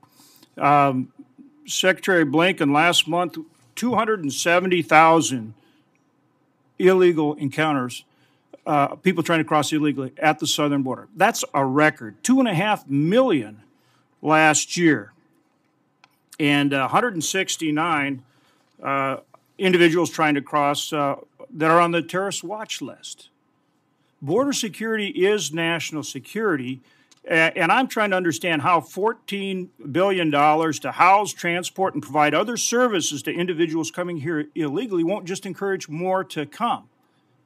So my question to you is, how is it that you're going to assure us here today, and we'll ask Secretary Mayorkas in a week, that you're going to secure the southern border? Because I think for a lot of folks, when we're talking about national security, they want to see how that's going to happen. And we're going to want to be assured of that. How are you going to assure us that this is going to actually happen, that it's not $14 billion for more people to come here illegally? Thank you, Senator.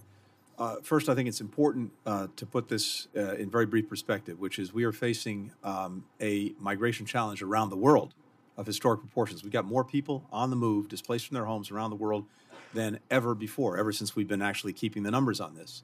More than 100 million people in our own hemisphere. It's somewhere between 20 and 25 million people. And it used to be that we would have one crisis at a time. It might be Cuba, it might be Haiti. Now we've got Cuba, Haiti, Venezuela, Honduras, El Salvador, Guatemala, Ecuador, Colombia, and so on down the list, Nicaragua. And then people coming to our hemisphere from outside the hemisphere trying to get into the United States. My piece of this, our piece of this at the State Department, is the work that we're doing with countries throughout our hemisphere for them to step up and take shared responsibility for this problem. And that means, among many other things, making sure that they themselves have asylum systems that work so that people will stay. With all due respect, Secretary, we understand that. How are you going to assure us that you are going to stop the flow of illegal crossings at our southern border? Will you give us that assurance, and will you quantify it? We are working comprehensively. Without just talking about the problem, will you give us the assurance, and will you quantify it? I would certainly defer to my colleagues at DHS and others who are working on the border itself. The piece that I'm focused on is working with other countries in the region. Is it your opinion we should enforce third safe countries? I'm sorry, go ahead. Go ahead, sir. Yeah, my time's limited here. Should we enforce third safe country and remain in Mexico protocols? We should work with other countries and enforce every reasonable measure to make sure that the migratory flow is safe, orderly, and humane. That's what we're working on. Secretary Austin, we've had more than 25 attacks in the Middle East on our troops just since October 7th. Why are we not striking back more forcefully? Why are we not delivering a resounding message to stop those strikes on our bases and on our troops? Thanks, Senator. As I said, the protection of our troops, the safety of our troops is very, very important to me and the President. And we maintain the right to respond at a place and time of our choosing. And we've said that, and we're serious about that. So we're to understand that we will strike back sufficiently forcefully to stop these attacks. We will do what's necessary to protect our troops and deter this kind of behavior. One follow-up question. Senator Moran asked about a strategy with Ukraine that brings this war to a successful conclusion. What is that strategy? Well, from our standpoint, we want to make sure that Ukraine, at the end of the day, is a democratic, independent, sovereign country that can defend its territory and deter aggression. We also want to make sure that we keep NATO together, and I think the team has done a credible job in making sure that we bring our allies and partners along. In terms of specific goals and objectives, I would defer to the Ukrainian leadership to define that. But again, our goal is to make sure that we're providing the support to Ukraine to do what it needs to defend its territory. Thank you. We need to know that we have a strategy as part of this funding. I think it's very important in terms of building support for the funding for Ukraine. Thank you to you both. I appreciate it. Senator Shaheen. Thank you, Madam Chair and Vice Chair, for this hearing, and thank you to Secretary Blinken and Secretary Austin for being here at this really critical time throughout the world. Senator Graham and Senator Moran, to some extent, both made the case for for Iran funding Hamas and Iran's malign activities across the Middle East. But can you also talk about why funding Ukraine aid is important to degrade Iran's activities as well? So, Secretary Austin or Blinken?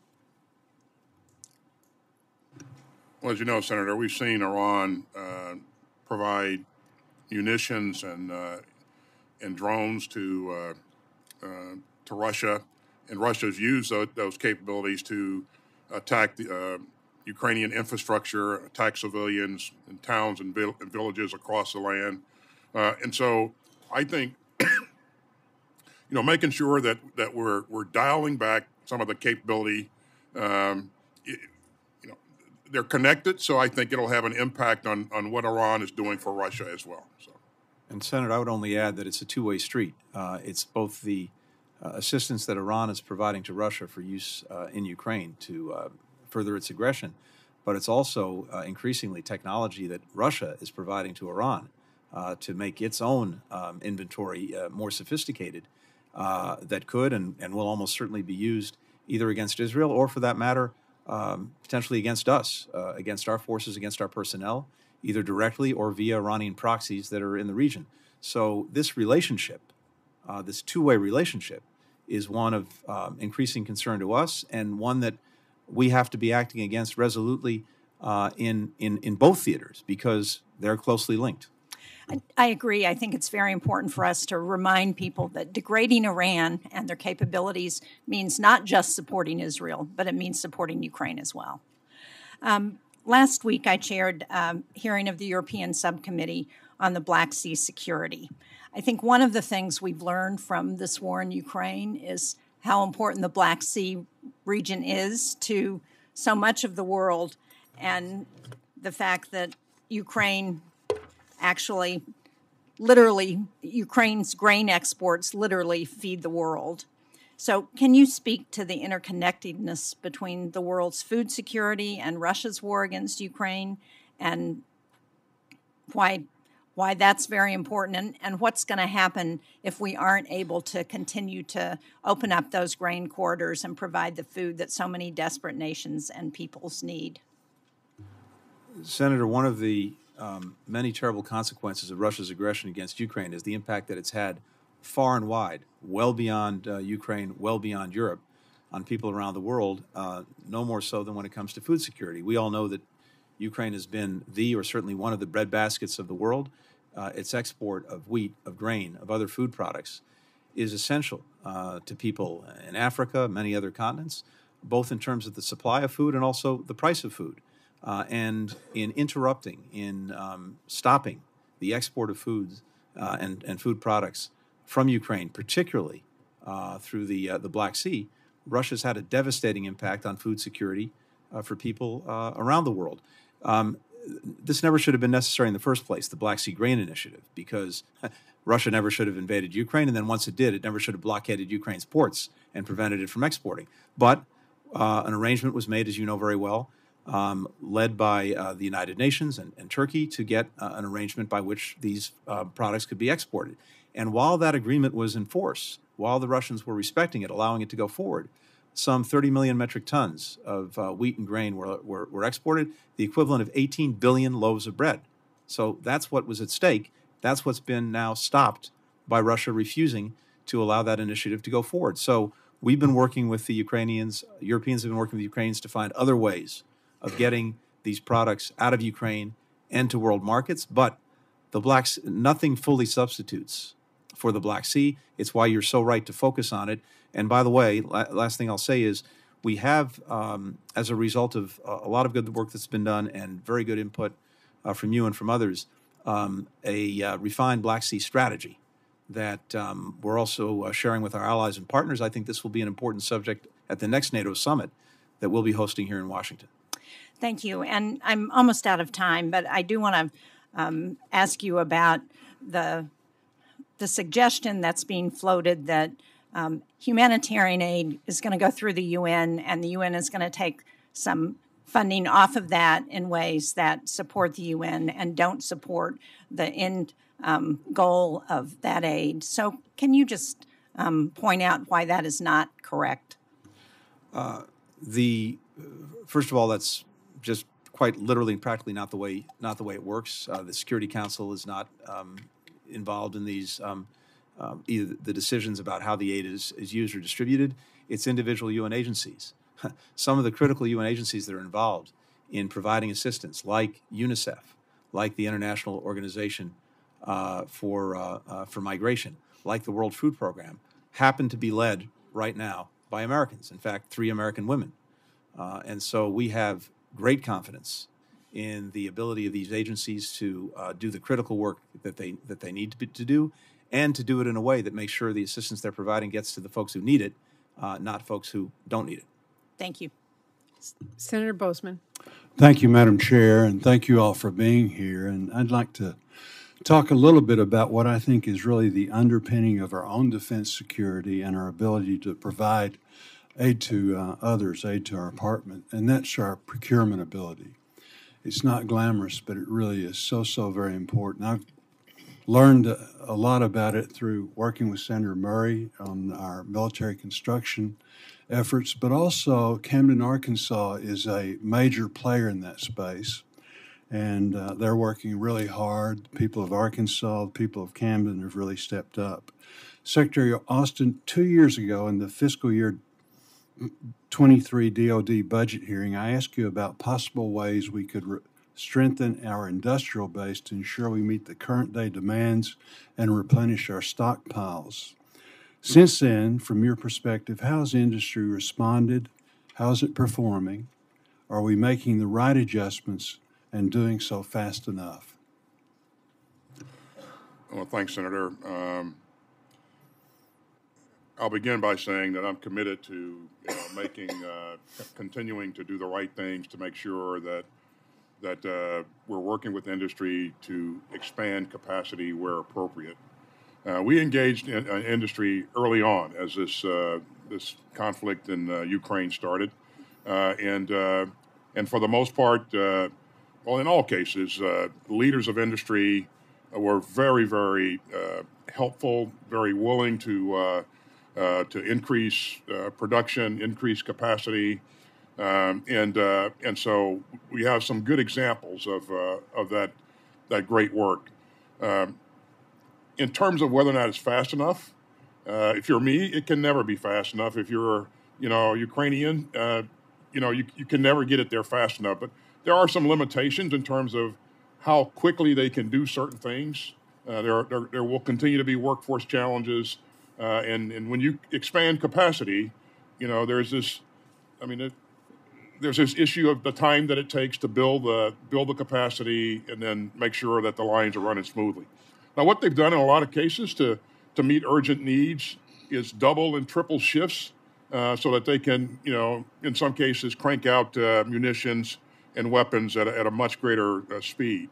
So the cooperation that we have enjoyed throughout, I think, has been really good. And we are in contact with industry leadership nearly daily. And my under for acquisition and sustainment is engaging on a daily basis, and I meet with them frequently. So they are doing the right things. They are being very helpful, but it can never move fast enough, to answer your question. So with all the global demand now, and then the possibilities of looking into the future, with such an uncertain world, we have this global demand for short-range rocket motors, PAC-3 missiles, HIMARS, Javelins, Stingers, 155 military artillery rounds. Do you feel that the request replenishes current stockpiles to an appropriate level while simultaneously fulfilling current day demands? Do you feel industry is able to meet the higher request if needed? I do. I think what we have in this request is the right amount, and I would say that we're going after capability as fast as industry can produce it, and so we've asked you for $3 billion as a part of this request to invest in helping to expand that capacity with industry, but it's a thing that we need to continue to work. So regarding the Israel portion of the supplemental related to the Iron Dome request, the language is structured as a transfer to Israel. I'm hearing from industry that they are currently lacking the investment to help quickly accelerate rocket motor production for the interceptor missile to meet the new increased demand. The Ukraine portion of the request includes language allowing appropriated dollars to support infrastructure investments to accelerate production. Should we include similar language to support infrastructure investments to help meet the interceptor missile demands? Senator, as a general rule, we're going to do everything that we can to meet the demands that we see in both Ukraine and Israel. As you know, this is the munition that you're addressing is a co-produced munition, right? And so the American company that produces that munition is a company that I wants to work for. So I'll have to take that question for the record rather than answer. I don't have time to address the question, but as ranking member on agriculture, I'm concerned about Russia using food as a weapon. So that's for what it's worth. Very much share that concern. Senator Merkley. Thank you, Madam Chair, and welcome to both of you. Secretary Blinken, in your testimony, you talked about the worsening humanitarian catastrophe and how the humanitarian challenges are relevant to our deeply held principles that every civilian life is equally worthy of protection and that a failure on humanitarian relief could make conflict more likely to spread.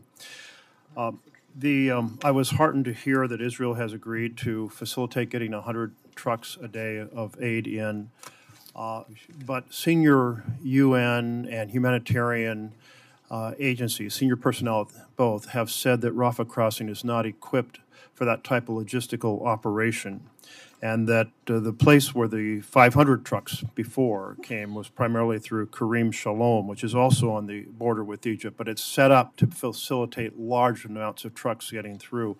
Are we pushing to really for Israel to solve the logistic problems so we can actually get, and 100 trucks really it's 1/5 of what was supplying Gaza before, so that's really just the ultimate minimum, but much more is needed. Are we pushing to have Israel solve those logistical problems quickly to get that humanitarian relief in? Thank you, Senator. We're looking at every means possible to get assistance into Gaza. I think one of the challenges we have is, while we fully agree that even 100 trucks, and we're still not there, and we want to get there as quickly as possible, is not going to fully meet the needs. There's also an absorptive capacity problem on the Gaza side, given the conflict, given the horrific disruptions that we're seeing. So even if you could get trucks well above 100 going in, you need to have on the receiving end, the capacity to actually both take and distribute that assistance. That's also lacking. So we've got to work on that too. Right, that too. But are we pushing I'm just looking for yes or no to use the additional logistical capacity that is at Karim Shalom? Right now, our focus is on maximizing what we can do through Rafah, but even as we're doing that, we'll look at other ways to get assistance in. Thank you. I'm very concerned on the testimony of other experts that that's going to be very hard, and the moment is like right now, hunger rising, thirst rising, the potential for disease and conversations with the Red Cross and others huge because of the contaminated water, possibility of cholera, et cetera. I want to turn to an article by Thomas Friedman on October 19th. He said, if Israel rushes headlong into Gaza to destroy Hamas and does so without expressing a commitment to seek a two-state solution with the Palestinian Authority and end Jewish settlements deep in the West Bank, will be marking a grave mistake that will be devastating for Israeli interests and for American interests. And he notes that the impacts include fanning the flames on the West Bank, a risk of a broader war with Hezbollah in Lebanon, eliminating the possibility of any coalition governing Gaza after all this passes, including whether it's Palestinian, Arab League, UN, NATO, so forth, and destroying the probability of normalization between Israel and Saudi Arabia. That's quite a set of American interests. Do you share Thomas Friedman's concern that without a vision of a two-state solution to address the prosperity and thriving and Palestinian aspirations, that we're locked into hostilities that will haunt us forever. It's been the policy of this administration from day one to support and try to put in place the conditions to actually get to a two-state solution. We believe that is the only way to truly ensure Israel's security as a Jewish and democratic state and to give Palestinians the state to which they're entitled. So we believe that that's essential. At the same time, we've been working very hard to both deepen and expand the process of normalization between Israel and its neighbors, both far and wide. And these things Thank you. I want to slip in one more question. I support the two-state solution, but I think go ahead. The facts on the ground are making it more and more difficult, and I agree with Friedman's analysis that policy has to change around settlements in order for that to be a possibility. I want to close with a question related to getting the Americans out, the families who are there. I have an Oregon family. They relayed to me how they'd 3 times gotten a text message, email saying, drop everything, go to the Rafah crossing. They waited until dark each time. Nothing happened. They weren't interfered with by Hamas, just the gate never opened. NBC has reported on another family in Massachusetts, the Medway family, very, very almost parallel experience.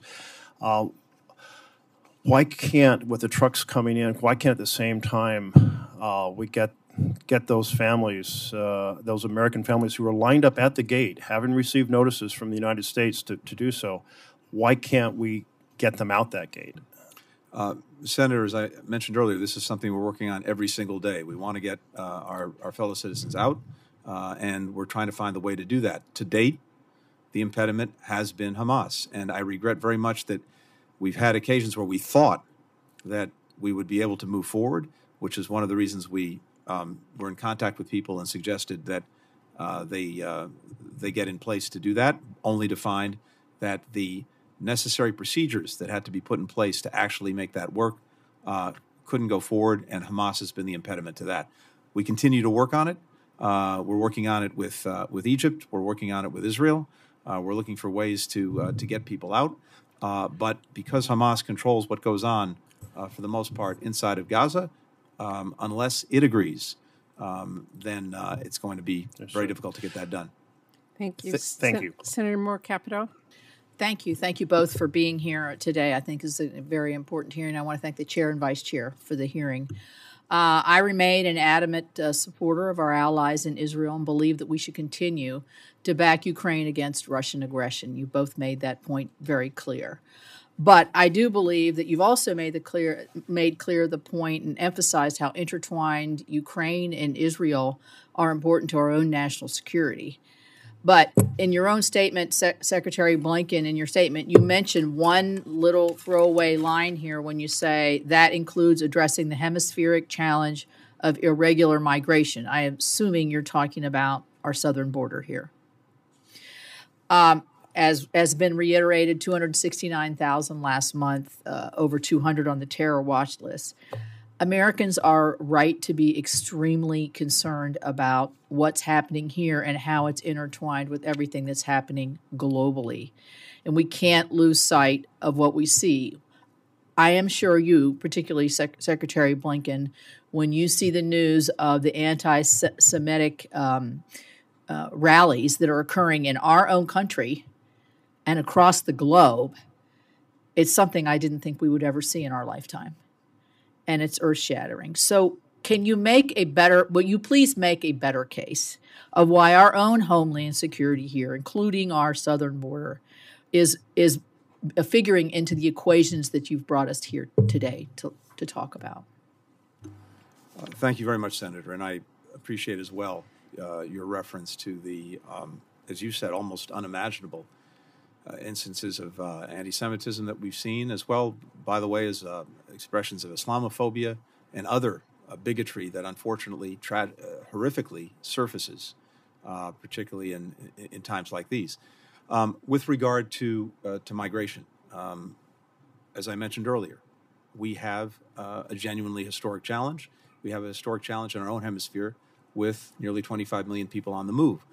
What we're working to do from the perspective of the State Department is to work closely with other countries to get them to assume their share of responsibility in dealing with this migration. And that means, and with it's all in the due budget. respect, it's not working.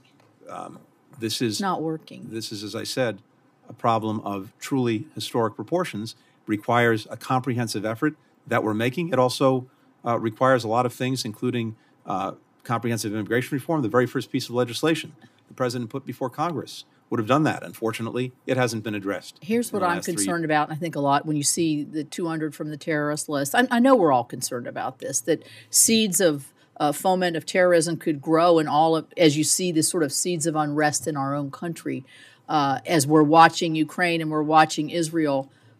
We don't want to take the eye off the ball of what's actually happening here, and I'm sure that nobody here wants to see that. I am concerned. I would like to go to another question for Secretary Austin. Much like my fellow senator from Arkansas, we do manufacture a lot of the munitions at Allegheny Ballistics Laboratory in West Virginia, where we have over 1,600 people working there. And this supplemental does help build up that industrial base and industrial production at that facility and other facilities across the country. I guess when we see where we are now, would you say that we've learned a lot about our munition requirements because of what's happened in Ukraine? Or would you say that these were issues that had been, focused on at the Department of Defense, but we hadn't really realized where we were until we have to replenish everything that we've given away or sold and to be able to get our own capacity up to where we want it to be? Okay, thanks, Senator. I want to be clear about the fact that we have maintained and will continue to maintain adequate capability to protect our interests and defend this country. And so as we have drawn down some of our stocks to provide capability to others, it's important to replenish that so that we continue to maintain agility and depth so that we can respond to crisis like we've seen. But our ability to protect ourselves and protect our interests, we will never mortgage that. And we go through a process every week as we receive requests for assistance, and we measure what's being requested against what's required for our defense, and we make the right calls. In Ukraine's case, there are some 50 countries, as you know, that are working with us to provide security assistance. Israel, their fight's a different fight, and their requirements are a bit different, and so, they're using different types of things. So we're able to meet both requirements, and so again, there is an urgent need to get the supplemental so that we can continue to do the things that you mentioned in terms of replenishing those stocks that give us that flexibility going forward. Thank you. Senator Coons. And thank you, Vice Chair Collins, and I'll thank the chair in your absence and our two important witnesses today. Thank you for your timely and critical leadership in this hinge point in our role in the world and in human history. It is critical that we meet this moment and provide the full supplemental request presented to Congress by our president. We have to sustain U.S. global leadership, and I would argue it is directly in our national security interests for us to stand up to tyrants and terrorists while meeting humanitarian needs to help stabilize critically impacted communities. The conflicts in Israel and in Ukraine are regional in nature, but they have global consequences. As the world questions whether the United States is a reliable, trustworthy ally, we have to fund our sustained presence in these fights. We have to see the global impact of a conflict like Ukraine that is having on global food security. We have to recognize we can't just respond to Russian aggression in Europe while Russian proxies are spreading instability around the world in places like Africa.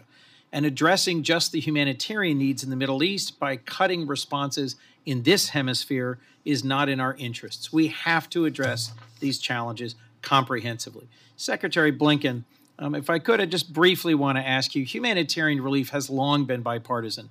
There are some who are questioning whether we are spending too much, whether we are preventing diversion to terrorists. You've addressed that previously. I've been reassured to hear directly from Israeli representatives They value humanitarian relief in the middle of this conflict. You're only asking for us to sustain our current year funding going forward, and it will provide humanitarian relief across dozens of countries around the world that are facing threats of instability. Could you speak to the strategic value of our continued humanitarian relief leadership? Thank you very much, Senator, and I appreciate the fact you've underscored that what we're looking at is to sustain what we've already been doing, and also making the point that, yes, this would be vital for Ukraine. It would be vital for people in Gaza, but also this would cover situations that we have to address in Sudan, in Afghanistan, Nagorno-Karabakh, and other places. And I think, again, there are two things that are at stake here. One is, and I always lead with this because I think this really is who we are, is the imperative that America continue to be seen as the country that stands with those who desperately need assistance at the most critical time. And this goes to, I think, an impulse that most Americans feel to help. But it's also a critical strategic proposition. I'll give you one example. It's imperative that Hamas be defeated. And it's imperative that Hamas no longer pose the threat that it's posed so acutely to Israel. But there's military defeat. There's also ideological defeat. You can't kill an idea, no matter how perverted and distorted it is. You have to be able to offer a better alternative to people who are in desperate straits. Our ability, our willingness to be leading the effort to help them deal with the acute challenges they face in their lives, as well as offering a genuine vision for how life can be better, is a vital strategic interest of ours. Another key piece of this support package, if I might, Mr. Secretary, is the non-lethal support to Ukraine. That's right. We are providing a significant amount, although our European partners are providing dramatically more. We're not just sending weapons, we're sustaining Ukraine's ability to have a robust economy and government. How critical to Ukraine's sustained war effort and to Ukraine's independence is this ongoing non-lethal budget support? I'd be interested in hearing a brief response from both witnesses. It's essential. It is essential to Ukraine's success, and here's why. Russia's doing two things. It's trying to go at Ukraine on the battlefield, and as you've heard the Secretary say, Ukraine's had remarkable success, again, thanks to so much support from Congress over the last year and a half in getting back 50% of the territory seized from it. And, of course, there's an ongoing intense battle now in the east and the south. But Russia's also going at what it sees as the soft underbelly of Ukraine, and that is its electric grids, its ability to produce and export food, its basic infrastructure.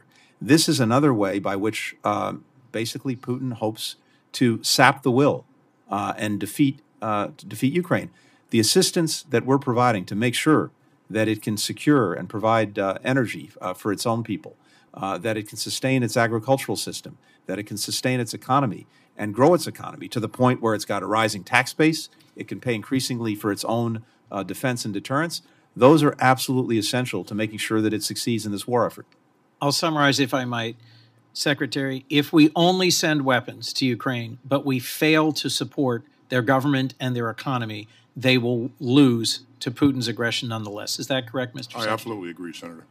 Closing quick point, there's $2 billion in this request for support for the Treasury Department to work with the IMF and the World Bank. It would unlock $50 billion in support.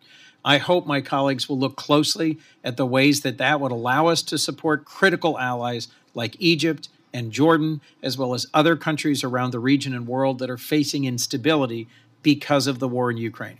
Thank you, and thank you for the chance to be with you. Senator Kennedy.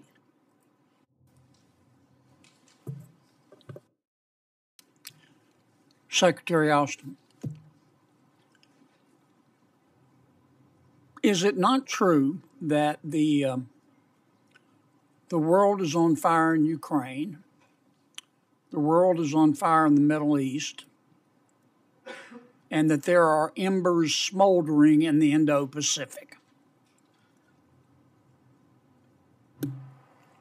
I would say that clearly there are challenges in both the places that you mentioned, and of course, in the Indo-Pacific. We see a China that's increasingly aggressive. Do you disagree with my statement? That the world is on fire? I would describe it a bit differently. I agree with your premise that it's as challenging as we've seen. Is it not true? Sorry to cut you off, but we only have limited time. Is it not true that China, Russia, and Iran have worked between and among themselves to either start those fires, encourage those fires, or create those embers?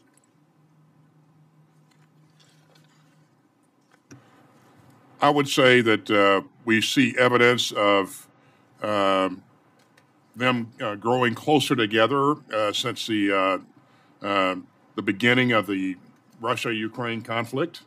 I didn't see evidence of China collaborating with Russia to cause them to launch their invasion on its neighbor. Is it not true that China, Russia, and Iran would like to see Russia dominate Central and Eastern Europe?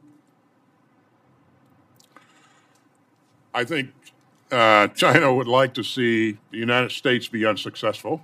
They would like to see Russia continue to challenge us and keep us, focused on that area, so that we'd have less time and energy and resources to focus. Well, the situation I just described, I appreciate you parsing your words, but the situation I just described would not disappoint China, Russia, or Iran, would it?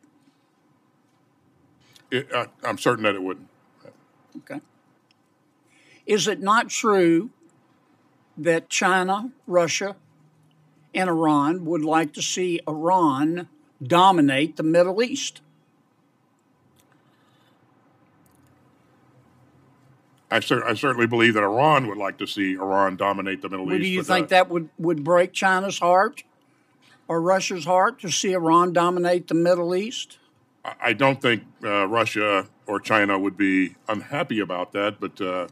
Is it not true that China, Iran, and Russia would like to see China dominate the Indo-Pacific and be free to make moves in sub-Saharan Africa and South America? Is that not true? I think that is certainly China's goal, to be the dominant player in the Indo-Pacific. And that is not a world safe for democracy, is it? It is not.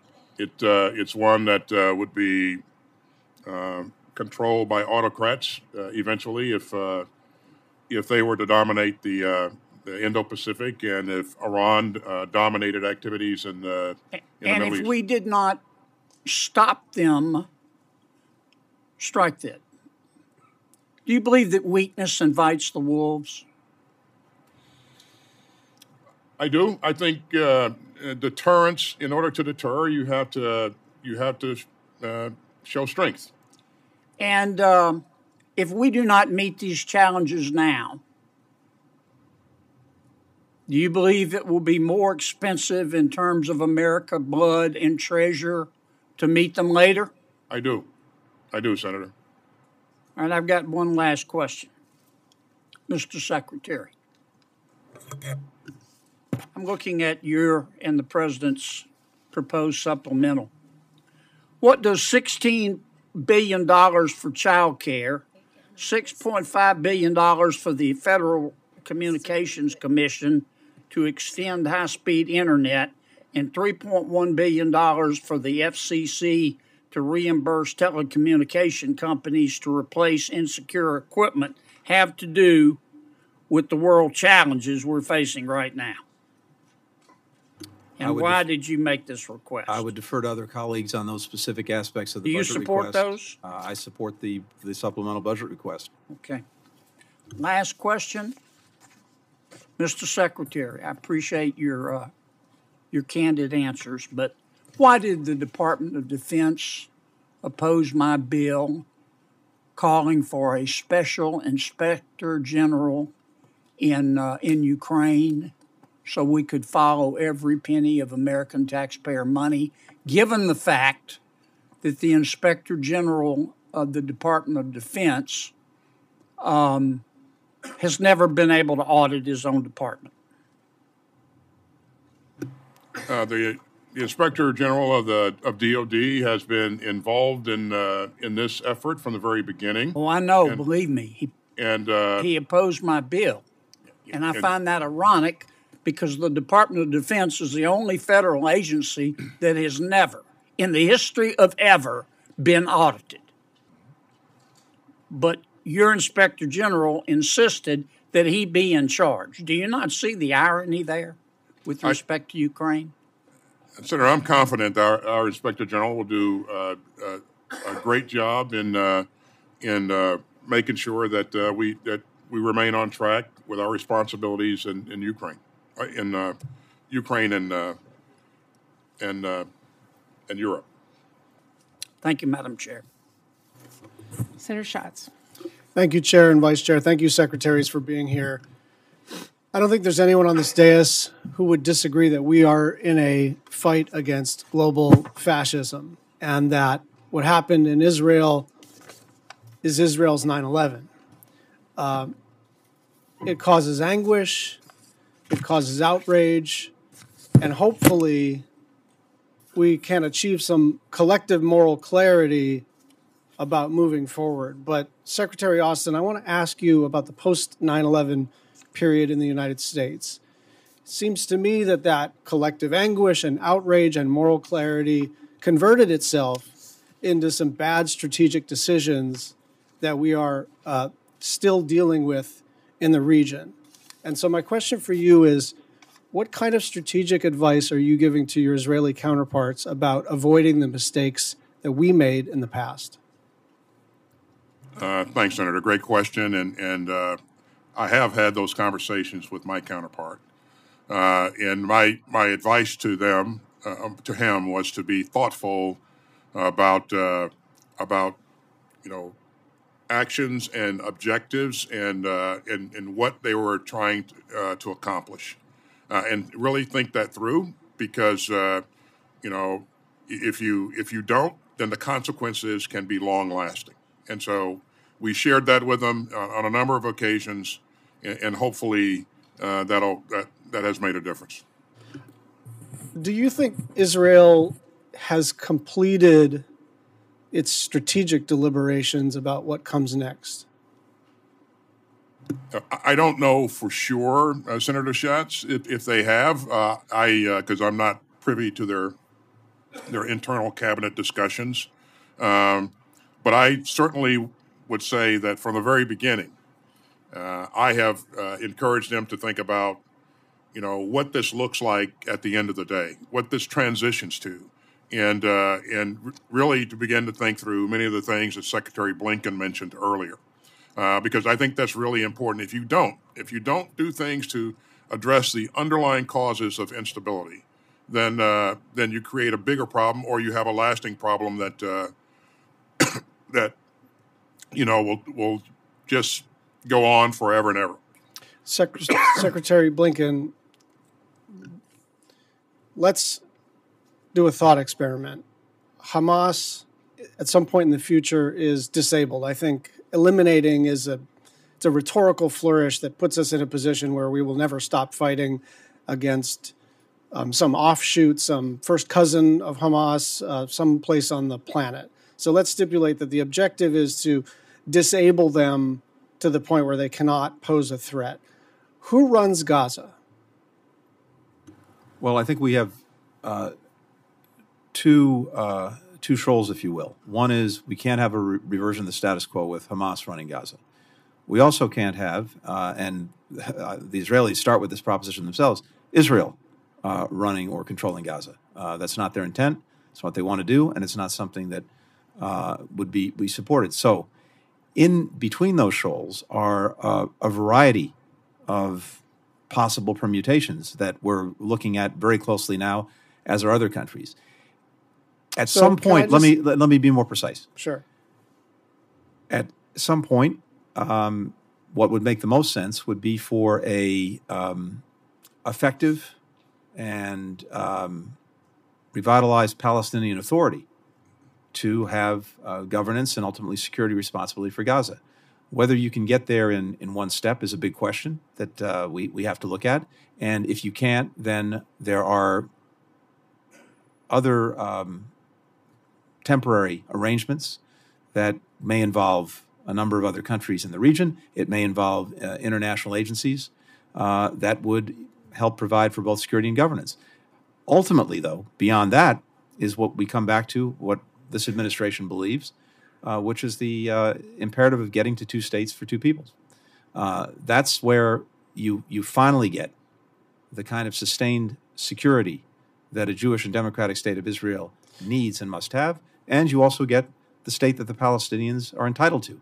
I think you're both being very thoughtful about this. I want to say that. But I think the worry that I have, and I've heard it bouncing around the halls of the Capitol, is that when we ask about what the end state is, what I've heard is, well, we didn't ask what the end state was in World War II.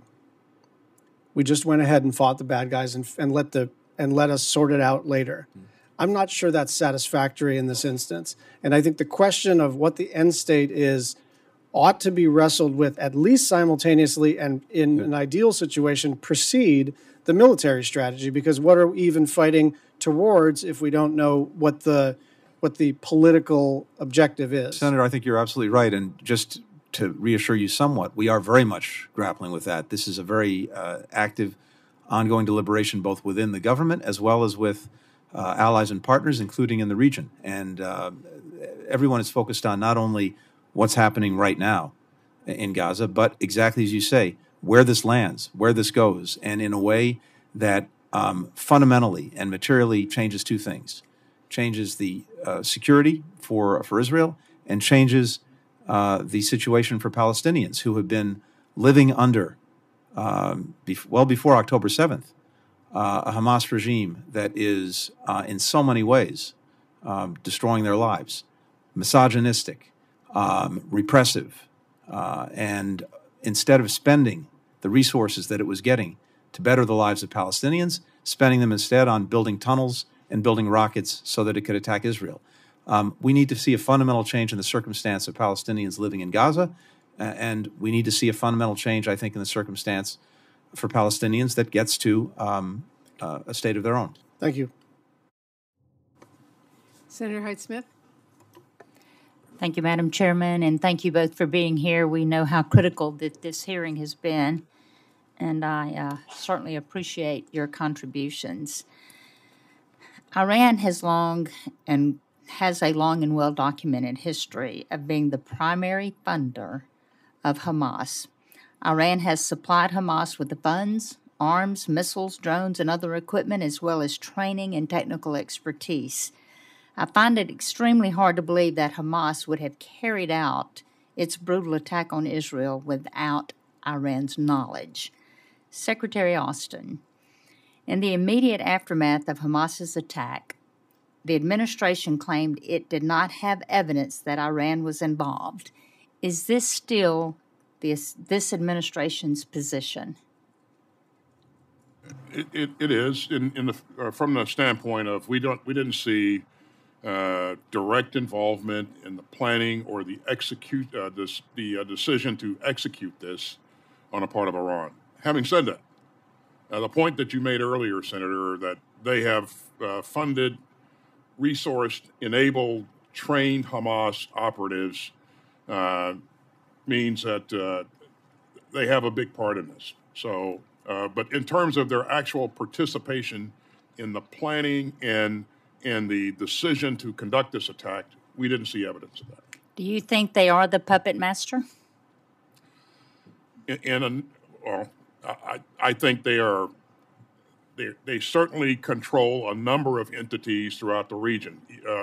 Shia militia, Lebanese Hezbollah, and so that's what they do. They export mischief and use other people's resources to carry that out. So. And Iran continues to illegally sell more than 150 million in petroleum and petroleum products each day, primarily to China. Iran uses these funds to support Hamas, Hezbollah, and other bad actors while oppressing the Iranian people. What more does this administration plan to do to curtail these sales? And I'll direct that to you, Mr. Blinken. Thank you very much, Senator. First, it's important to note that over the course of this administration, we have sanctioned more than 400 Iranian individuals or entities for things like supporting Hamas.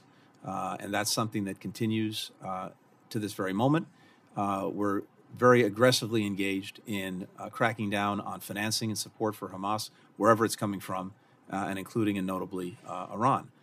We've also taken action against the so-called ghost shipping of oil and trying to cut off the proceeds from that, and going against different entities that are engaged in that kind of trafficking. And we have a very vigorous effort underway to make sure that wherever we can, we're cutting off Iran from getting illegal proceeds that then turn around and go to finance terror or go to finance its own activities. And continuing with you, following the Hamas attack, the administration stated that it froze the $6 billion in funds that were cleared for release to Iran in order to secure the release of Americans held hostage by Iran. Is this freeze permanent, and what mechanism is the United States using to freeze these funds? So let's be very clear about this, because it's important. I'm afraid that some people have been misinformed, and others may be misinforming about the $6 billion. These are funds that accrued from the sale of Iranian oil over many years to an account in South Korea that was established by the previous administration. The proceeds were to be used under our laws and under our sanctions for humanitarian purposes. Those have never been prohibited by our sanctions against Iran. And indeed, the previous administration set up a mechanism to enable any oil proceeds that Iran was getting to be channeled to accounts where they could be controlled and only used for humanitarian purposes. The money in that South Korean account that accrued from the sale of these proceeds, for technical reasons related to Korean banks, was unable to be used, even though it lawfully could be. So it was moved to an account in Qatar where it could be used for humanitarian purposes, just as the previous administration established another account in another country for these very purposes. The money never goes and would never go to Iran. It can only be used for authorized transactions overseen by our Treasury Department, and only for things like food, medicine, and other authorized humanitarian purposes. To date, not a single dollar has been expended from that account. There are currently no plans to expend a single dollar from that account, and in any event, that money never touches Iran directly. Thank you. Senator Baldwin. Thank you, Madam Chair, and thank you, Secretary Blinken and Secretary Austin, for your service always, but especially at this moment. You've both commented through your opening statements and through questions about the interconnectedness of the elements of this supplemental package. Support for Israel in its fight against Hamas, support for Ukraine in its efforts to repel Putin's invasion, support for humanitarian aid for displaced civilians and those caught in the crossfire, a focus on our manufacturing sector and its workforce needs to ramp up production, among many other elements that this package has. You've also both answered questions about the urgency of congressional action, especially given the fact that House Republicans dropped funding for Ukraine from the current continuing resolution that is keeping government running here in the United States.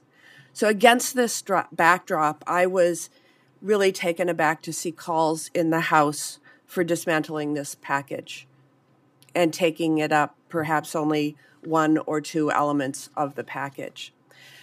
So in terms of urgency, President Zelensky told us, as Senator Durbin mentioned, when we met with him back in September, that without our help, Putin will prevail. And then again, that was followed by a pause in assistance during the current CR.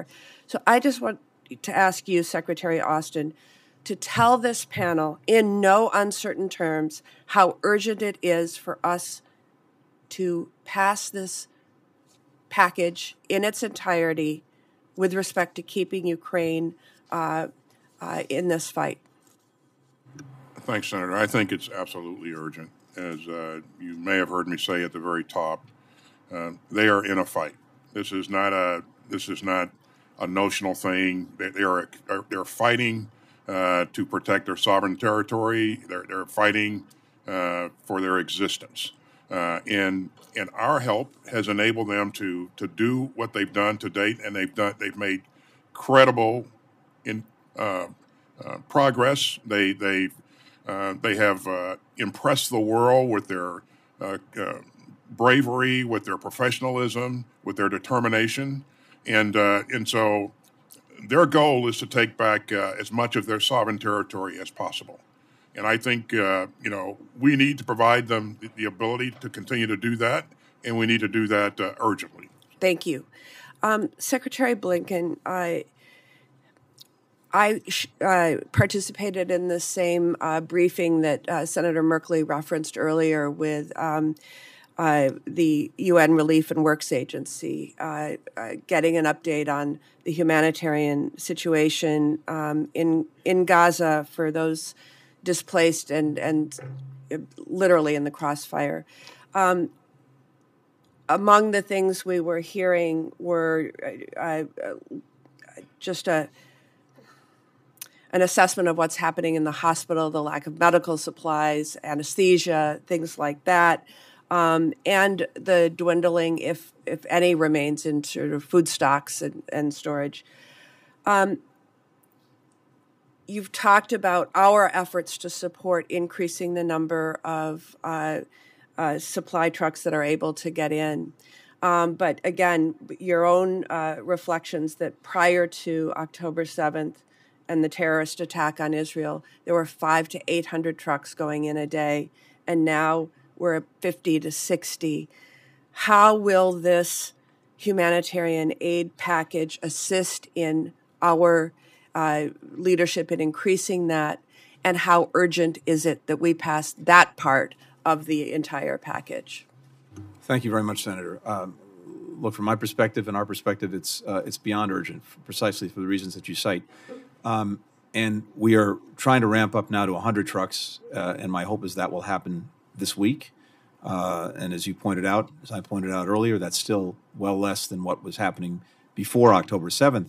But as I also mentioned, on the Gaza side, even if we could get 500 or 600 trucks, we've got an absorptive capacity challenge in terms of the ability of folks on the ground in Gaza to actually receive the assistance, to distribute it, to use it effectively. So that also needs to be ramped up in the middle of a conflict. We're working on both ends to make that happen. Mr. Secretary, I don't want to interrupt you, but I've been informed that you need to leave at 12:30. We have several senators here who have not had an opportunity to speak. I want to make sure we keep everybody's time to 5 minutes so they have that opportunity. In any event, yes, it is very urgent.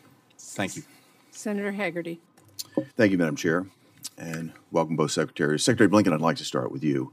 I sent a letter last week to both yourself and to Administrator Powell asking for specific details on the funding that's gone into Gaza, the foreign assistance funding, U.S. taxpayer dollar foreign assistance funding that's gone into Gaza, the recipients and the sub-recipients of that funding. Are you in a position to give me complete answers today to that? Thank you, Senator. Yes, we've got the letter. We're working on it. You asked important and very detailed questions. We need some time to make sure that we're giving you the most robust and accurate answers possible. So, in short, we will get that back to you. At a high level, can you tell me the amount of funding overall under your watch that's gone into Gaza? So, overall, we provided about $1 billion in assistance to the Palestinians through the UN Works and Relief Agency. That's a significant amount of money. I look forward to going through the detailed response you provided, and I appreciate that commitment to do so in a timely fashion. I'd like to tell you why I am asking this. I want to make certain that you can guarantee that not one dime of U.S. taxpayer funding is going to, the funding that's going to Gaza is going to benefit Hamas and their terrorist activities. Yeah. Has that happened? And I think the question I'd like to ask is, can you guarantee us that no taxpayer money, no U.S. taxpayer money, went to fund the attack that Hamas delivered in Israel on October the 7th?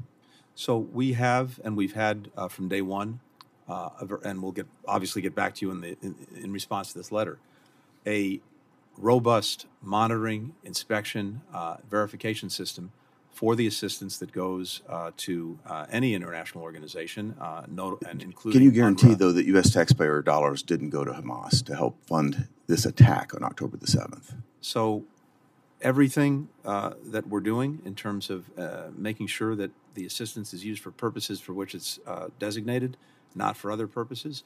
As I said, we have a robust system in place. Can I share my concern, Mr. Secretary, to be more specific about this? In May of 2021, I traveled to Israel after the 11-day war. I met with Prime Minister Netanyahu with his national security advisor. They briefed me and my team on the fact that every humanitarian aid dollar, every foreign aid dollar that goes into Gaza is controlled by Hamas. They either direct it, they tax it, or they divert it. They even take pipes intended for the water system for civilians and turn those into rockets that are aimed at Israel. We've seen Hamas's own videos demonstrating this. So I'm going to come back and ask you, can you guarantee that U.S. taxpayer dollars weren't used in October 7th attack? What I can guarantee is that we take every possible precaution to ensure that these resources are not diverted. Second, let me come at it another way then, Mr. Secretary, because your own State Department has made an internal assessment on this. Madam Chair, I'd like to submit for the record a set of internal State Department emails from 2021 that were obtained via FOIA. And Without Secretary objection. Blinken, I'd like to specifically read from part of that. The assessment of your own State Department in 2021 is that, quote, due to Hamas's overall strength and level of control over Gaza, there is a high risk that Hamas could potentially derive indirect, unintentional benefit from U.S. assistance to Gaza. Secretary Blinken, do you agree with this assessment? I do. And here's the challenge that we face, Senator.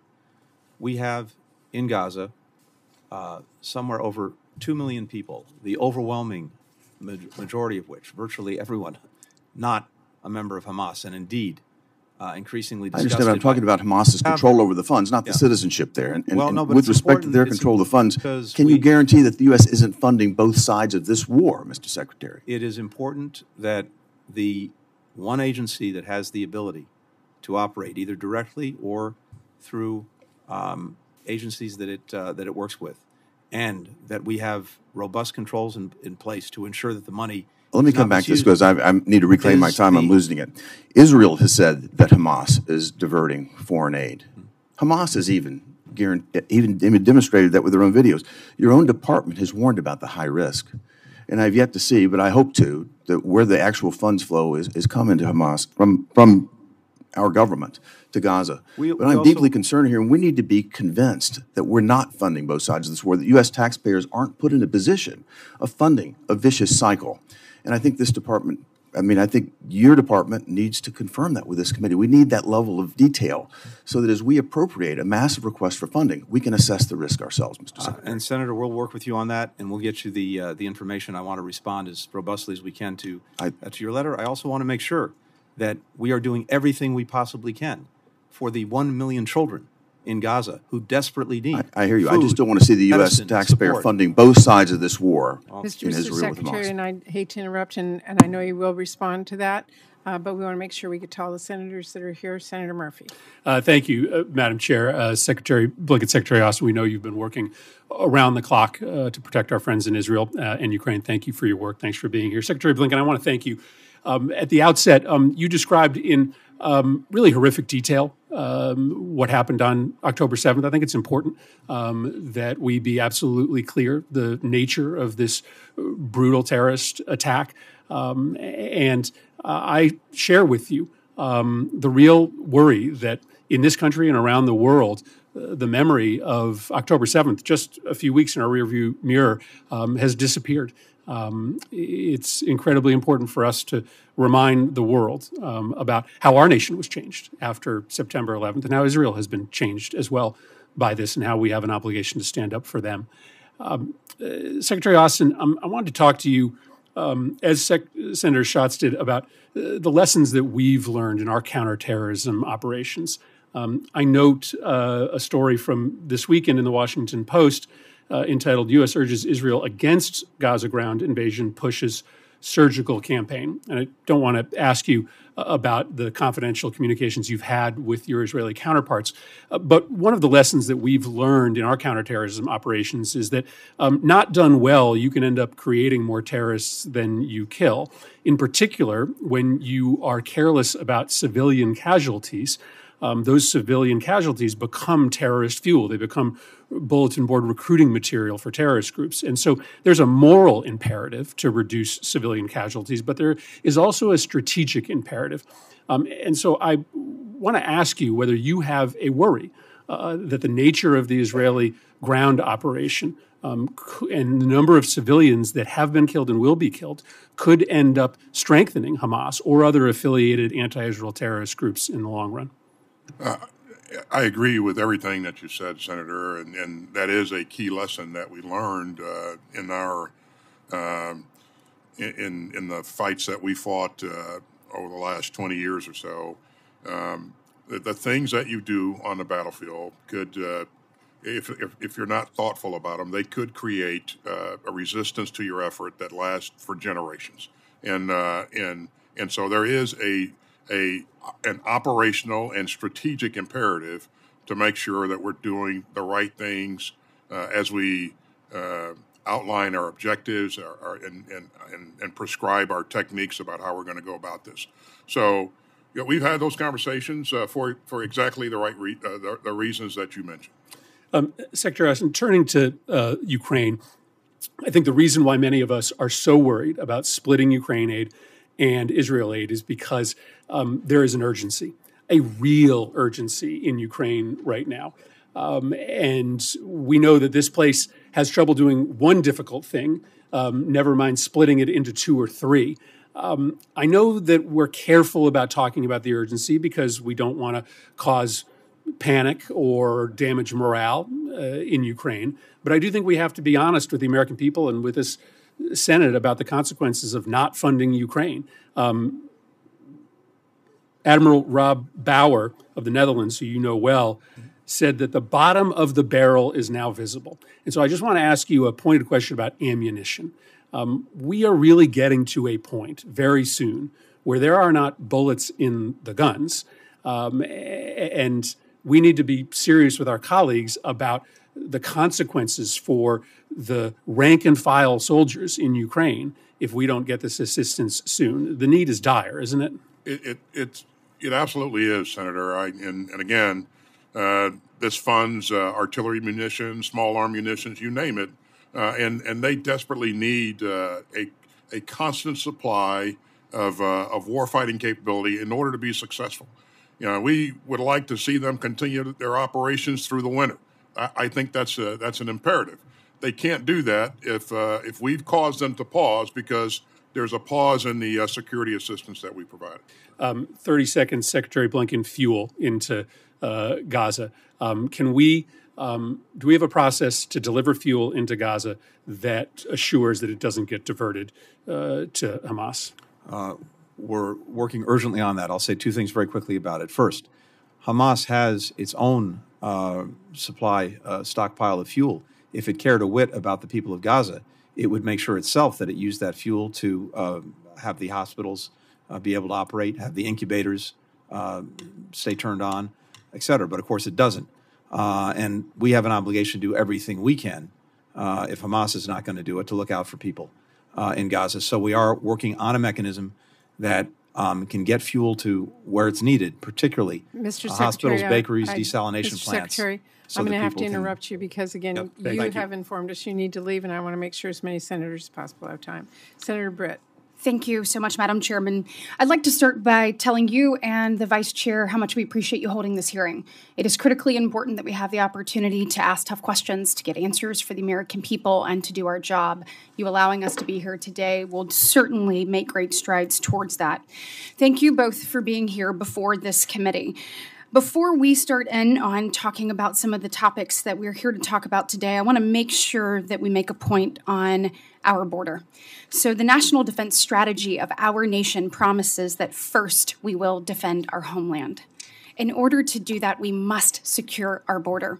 When we are talking about the number of people here and the number of countries, Secretary Blinken, I'd like to add to the countries that you just said. We have people from Iran, people from Syria, people from Yemen, people from Jordan, people from Lebanon. We know the foothold that Iran has in so many of these nations. Now, these are the people that we have encountered at the border. There exists a problem that we have 1.7 million gotaways into this nation where we don't know who they are, where they're going, or what their intentions are. As we see anti-Semitic behavior rise not only across the oceans, but here in this nation, we must do every single thing that we can to keep our homeland safe, and that starts with securing our border. When we look at what's happening in Israel and the atrocities, I want to thank both of you for going and putting boots on the ground immediately, telling our friends and greatest ally in the Middle East, Israel, that we stand shoulder to shoulder with them, particularly in the face of these barbaric atrocities that occurred on October 7th. Secretary Blinken, thank you for what you just said, talking about what actually happened. I hope that every media outlet plays what you testified to earlier, and that is that we have seen men with their eyeballs gouged out. We saw children watch their parents be executed. We saw families at their breakfast table be tortured and murdered. This must stop. And in order for people in Israel to be able to tuck their children in at night, and people across this globe, we must eradicate Hamas. In doing so, we've got to take the threat of Iran seriously and what they've been doing across the globe, what they've been funding, who they have been training. You said earlier, Secretary Blinken, you agreed with Senator Graham that the normalization efforts with Saudi and Israel, that was one of the links in the chain that led us to where we are today. My question for you is, do you agree that the strategy of what I would call appeasement from this administration that occurred starting with the Obama administration now to here when it's easing off of sanctions, even offering to enter back into talks about the JCPOA, that type of behavior also contributed to where we are today? Oops. Thank you, Senator. It won't surprise you that I wouldn't agree with that statement, even though I agree with pretty much everything you said right up to that statement. And again, I just point out that when it comes to Iran, two things very quickly. One. And go ahead. And I know I have a limited time. Very quickly. We've been engaged in going at Iran for its support in a whole variety of ways for malicious activities throughout the region, including support for terrorism, including destabilization. That's involved, as I said, sanctioning more than 400 Iranian entities and individuals over the last 2.5 years. And not to cut you off, but I know that she's going to cut me off. So, in order to actually do this, we have to go back to a strategy of maximum pressure. I hope you'll work with your other countries here in G7 to actually do that. Can you commit today that this administration will not resume talks to enter in with Iran to enter the JCPOA? Well, I'm not going to get into hypotheticals about our diplomacy. I can simply say that it was a big mistake to walk away from the JCPOA because at least it took one problem off the table, which was Iran's nuclear program. Unfortunately, since we've moved out, Iran has turned that back on. And so that just adds to the threat that Iran poses. Obviously, we're going to disagree on that. One problem was a positive. So we have one more minute. Secretary Austin, when we're looking at what is happening across the Middle East there, particularly with attacks on our troops, do you believe that Iran understands? We more recently heard this administration say that there is a red line. Do you believe that Iran understands what that red line is? Senator Britt, we've been clear that the protection of our troops is important, and we will do what's necessary to protect them. And this activity has to change. If it doesn't change, we will respond, and again, we'll respond at a time of our choosing. Yes, and I just want to make sure that we have we been clear with Iran what that red line is? Do they understand that? We have been clear about what I just said, Senator Britt. Okay, thank you, Senator Manchin. Thank you very much, Madam Chairman, and thanks both of you all. It's been very enlightening, and it's been very interesting in hearing you all's approach on this. First of all, we know that Ukraine can't succeed without U.S. support. Can Israel succeed without U.S. support? Just yes or no very quickly on that. Either one. That's correct. My assessment is that if the United States does not continue to support Ukraine, they will not succeed. Right, but can Israel without our support? That's right. Can Israel make it without our support? I think no. I think we have to continue to support them as they try to I'm just defend asking you questions that people are asking me. So they're saying, well, we've been giving $3 billion, and Israel's very advanced. Ukraine was not. We had to bring them up to speed to be able to fight their fight, and we're committed there. And Secretary Blinken, I would simply say that on the one hand, Israel prides itself in being able to defend itself by itself, but a critical function of its ability to do that is the support that we provide, including through the memorandum of understanding that was negotiated by the Obama administration to give Israel so it's justified. historic The levels of support's defensive not only justified but needed. You're saying it'd be hard to take on all the fronts we're taking on without our support. Next of all, it brings me to the munitions. I know it's been asked about what we can produce. Is the United States running a risk maybe not having enough to defend ourselves if we're pulled into any of these battles because of what we're basically producing? Are we producing enough here with the trusted allies and ourselves, producing enough ammunition to defend our own homeland and help our allies too? Thanks, Senator. The first order of business for us is to make sure that we have the capability required to defend our nation and protect our interests. Okay. And then above and beyond that, you think we're producing enough? we're ramping up. Yes. I know we're trying to. Yes, we are ramping up, but if we had to only resource ourselves, yes, but we're at a point in time where we're resourcing allies and partners like Ukraine and Israel, and it's going to require more. I'm just asking the question because people are asking me: are we running ourselves critically low on our own volume of what we need in our own basically inventory, or are we basically overproducing, or can we produce enough, or are we supplying more than what we can produce to backfill? That was a question. The other thing that's been asked to me, first of all, our commitment to win. Our track record hasn't been too good with Vietnam and basically Afghanistan, Ukraine getting out in end result. Are we committed to staying with this to win? Because I believe Ukraine is the most, I just think it's the purpose and the most honorable position we've ever taken in my lifetime of seeing that we were committed to playing the role the United States plays as a defender of freedom and liberties. And when you have a country willing to risk their own life and put their own people on the line, that's the least we can do to support them. So I'm all in on that. But are we committed to stay all the way through? And next of all, on our support to Israel. Israel's got to take out Hamas. Israel has to be supported to do that. And with that, are we committed to make sure that happens? So I think that leads into this final question. People have asked me, says, are the people in the Palestinian people in Gaza, are they committed to the cause, the Hamas's cause?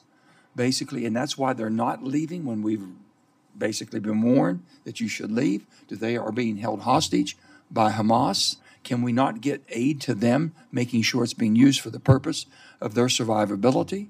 And can we not get them out of there? What's holding that back?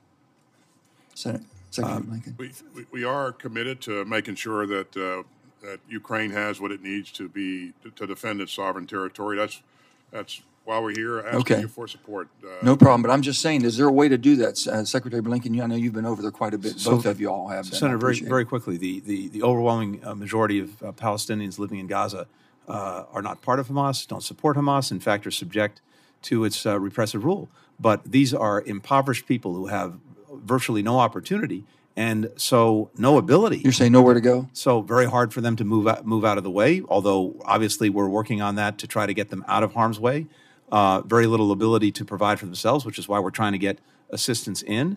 But ultimately, this is their land. We don't want to see them displaced. Very quickly, we do want to see different governance. The problem in that we Gaza. have, basically, we're saying that $10 billion for humanitarian aid, when we know we can't even get the aid that we're putting in there now going into the hands. We can, and we are. We're making sure that the assistance going in is going to the people who need it and deserve Mr. it, Secretary, not people who don't. I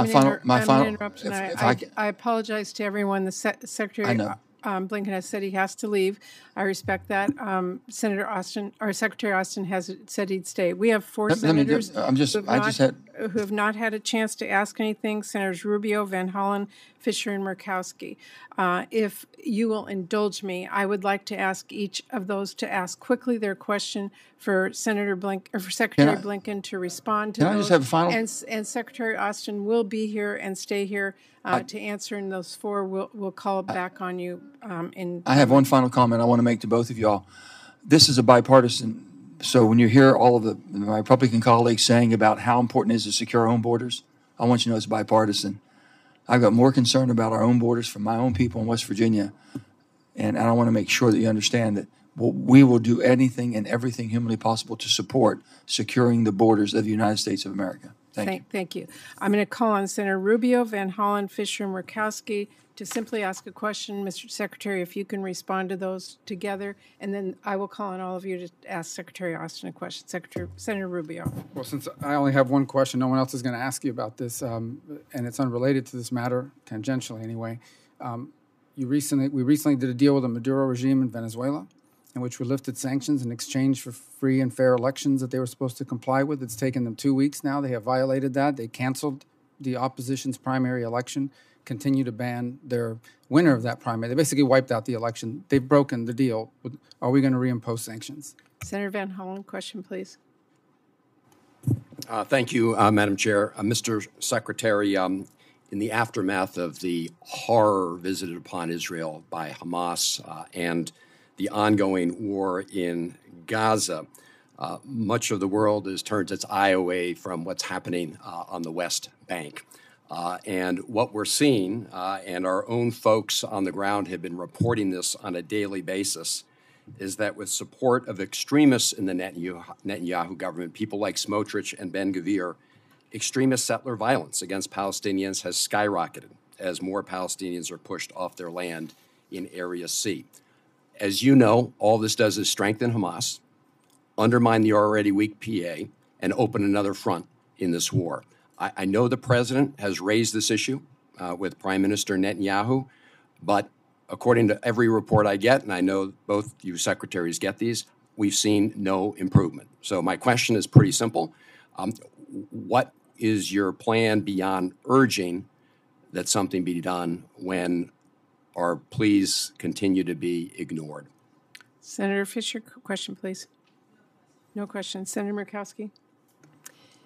Given the overlay that we have heard, the interconnectedness between what is happening in Ukraine with Putin's war, what we are seeing truly explode now in Israel by Hamas with the support of Iran, given what we have all been discussing here with regards to the tension in China and Taiwan.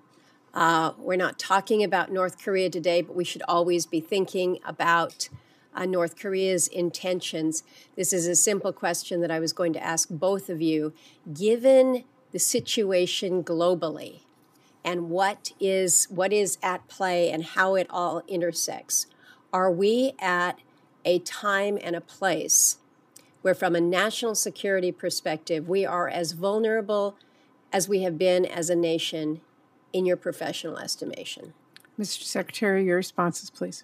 Thank you, and I very much appreciate the accommodation. I want to try to quickly answer, at least address initially the questions that were raised before I leave.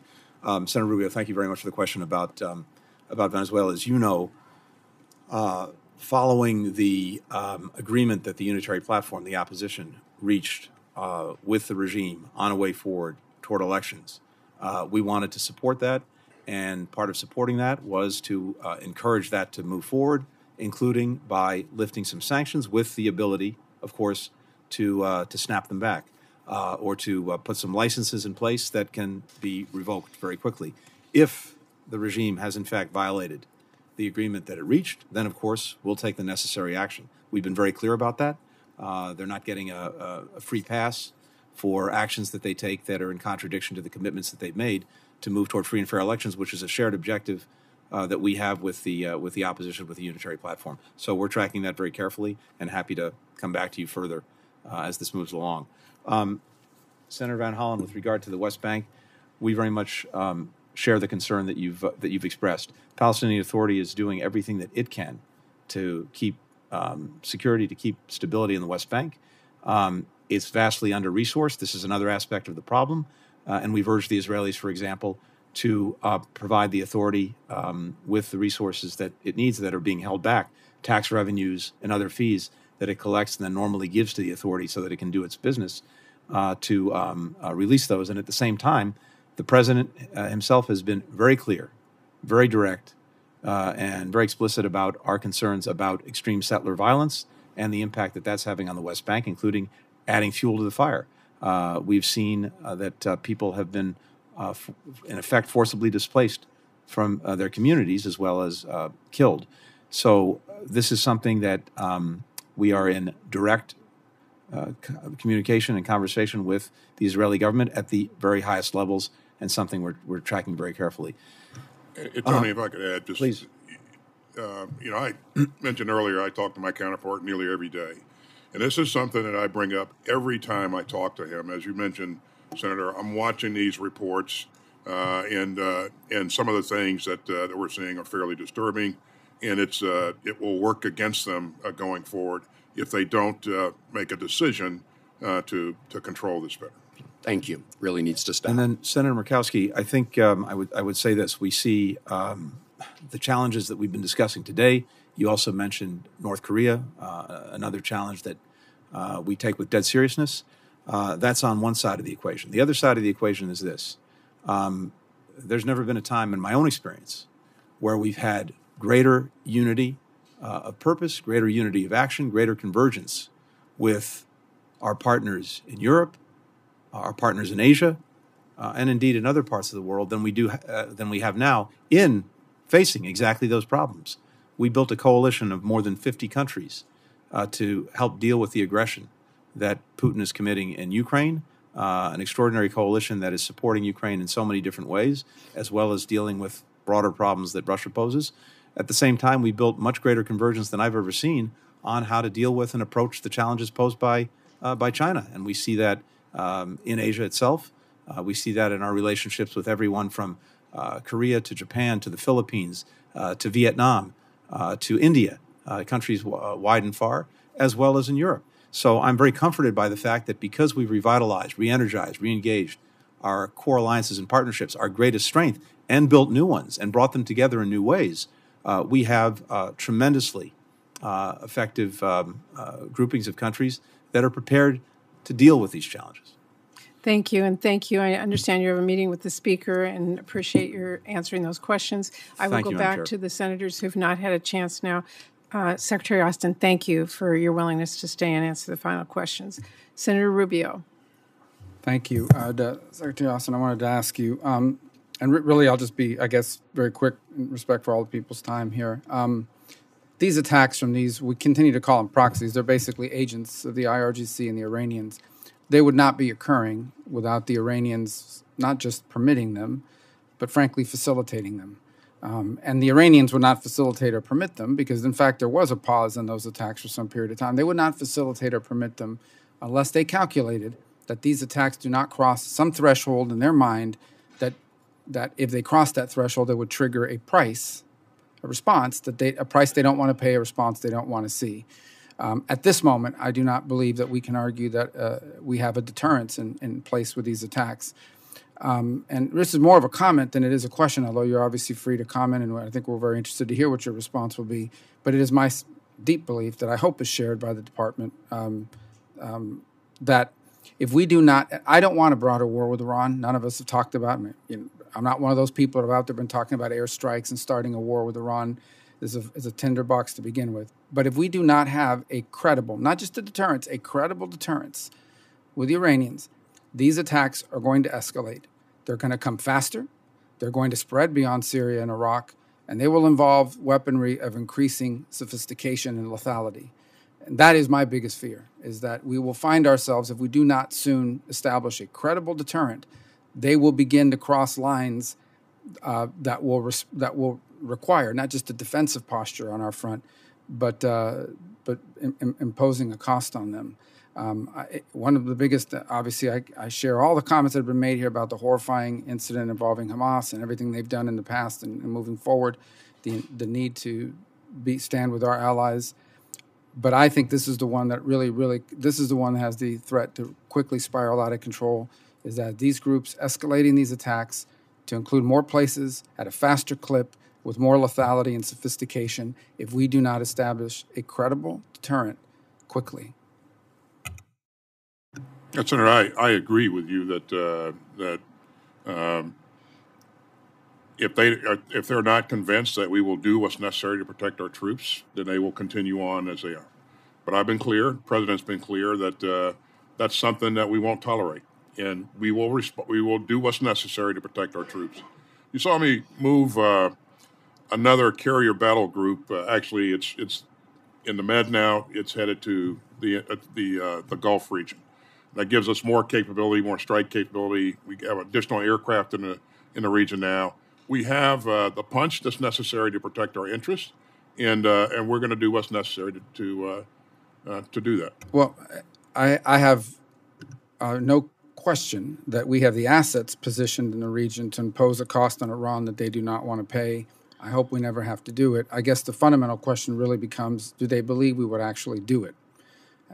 I understand the complexity of the situation where something could trigger and suddenly this thing begins to move in a direction that spirals out of control. What I have real concerns about is their perception of what we are willing to do may not match up with what we're actually willing to do. Hence, at this moment, we do not have a credible deterrent. And I sense from your answer that you share that concern. Sometimes, even when we say things, they may not believe us, even if we have the capability to do it. So it's one of those situations where we don't want there to be a shooting war, certainly, and seeing this thing escalate. But I think one of the things that guarantees escalation is the lack of a credible deterrent. It's a complex and serious matter, and one that I hope it sounds like you share my concern about it quickly spiraling here, primarily because of Iranian perceptions of our willingness, not our capability, but our willingness to take deterrent action. Senator Van Hollen. Thank you, Madam Chair. Secretary Austin, thank you for your service. And I agree that we have to provide the people of Ukraine with military assistance that they need to defend themselves against Putin's aggression. And President Biden is right to stand with Israel in its hour of need. All of us have been repulsed by the horror and brutality of the Hamas terror attacks that left over 1,400 innocent Israelis murdered, including women and children, including those massacred at Kibbutz Kfar Aza, which I visited in June. When scaled to the size of the U.S. population, that is comparable to over 40,000 Americans killed, a horror that will never be erased. All of us agree that Israel not only has the right, but the duty to defend itself and eliminate the threat from Hamas. Hamas must immediately release all the hostages, and as Israel conducts its operations, many of us believe it should prioritize returning the hostages safely home. Also, as President Biden has said, it must conduct its operations in accordance with the laws of war, not only because taking all possible measures to avoid civilian casualties and human suffering is morally and legally required, but that it is also in the best strategic interests of the United States and Israel to do so, something both you and Secretary Blinken have affirmed today. The President has been very clear about the need to distinguish between Hamas and the overwhelming number of Gaza's over 2 million Palestinian civilians who have nothing to do with Hamas. But some members of Prime Minister Netanyahu's coalition have indicated that all Palestinians in Gaza are responsible for the horror visited upon Israel. And Israel has imposed, as you know, a full siege on the people of Gaza, cutting off most water, food, medicine, electricity, and fuel shipments.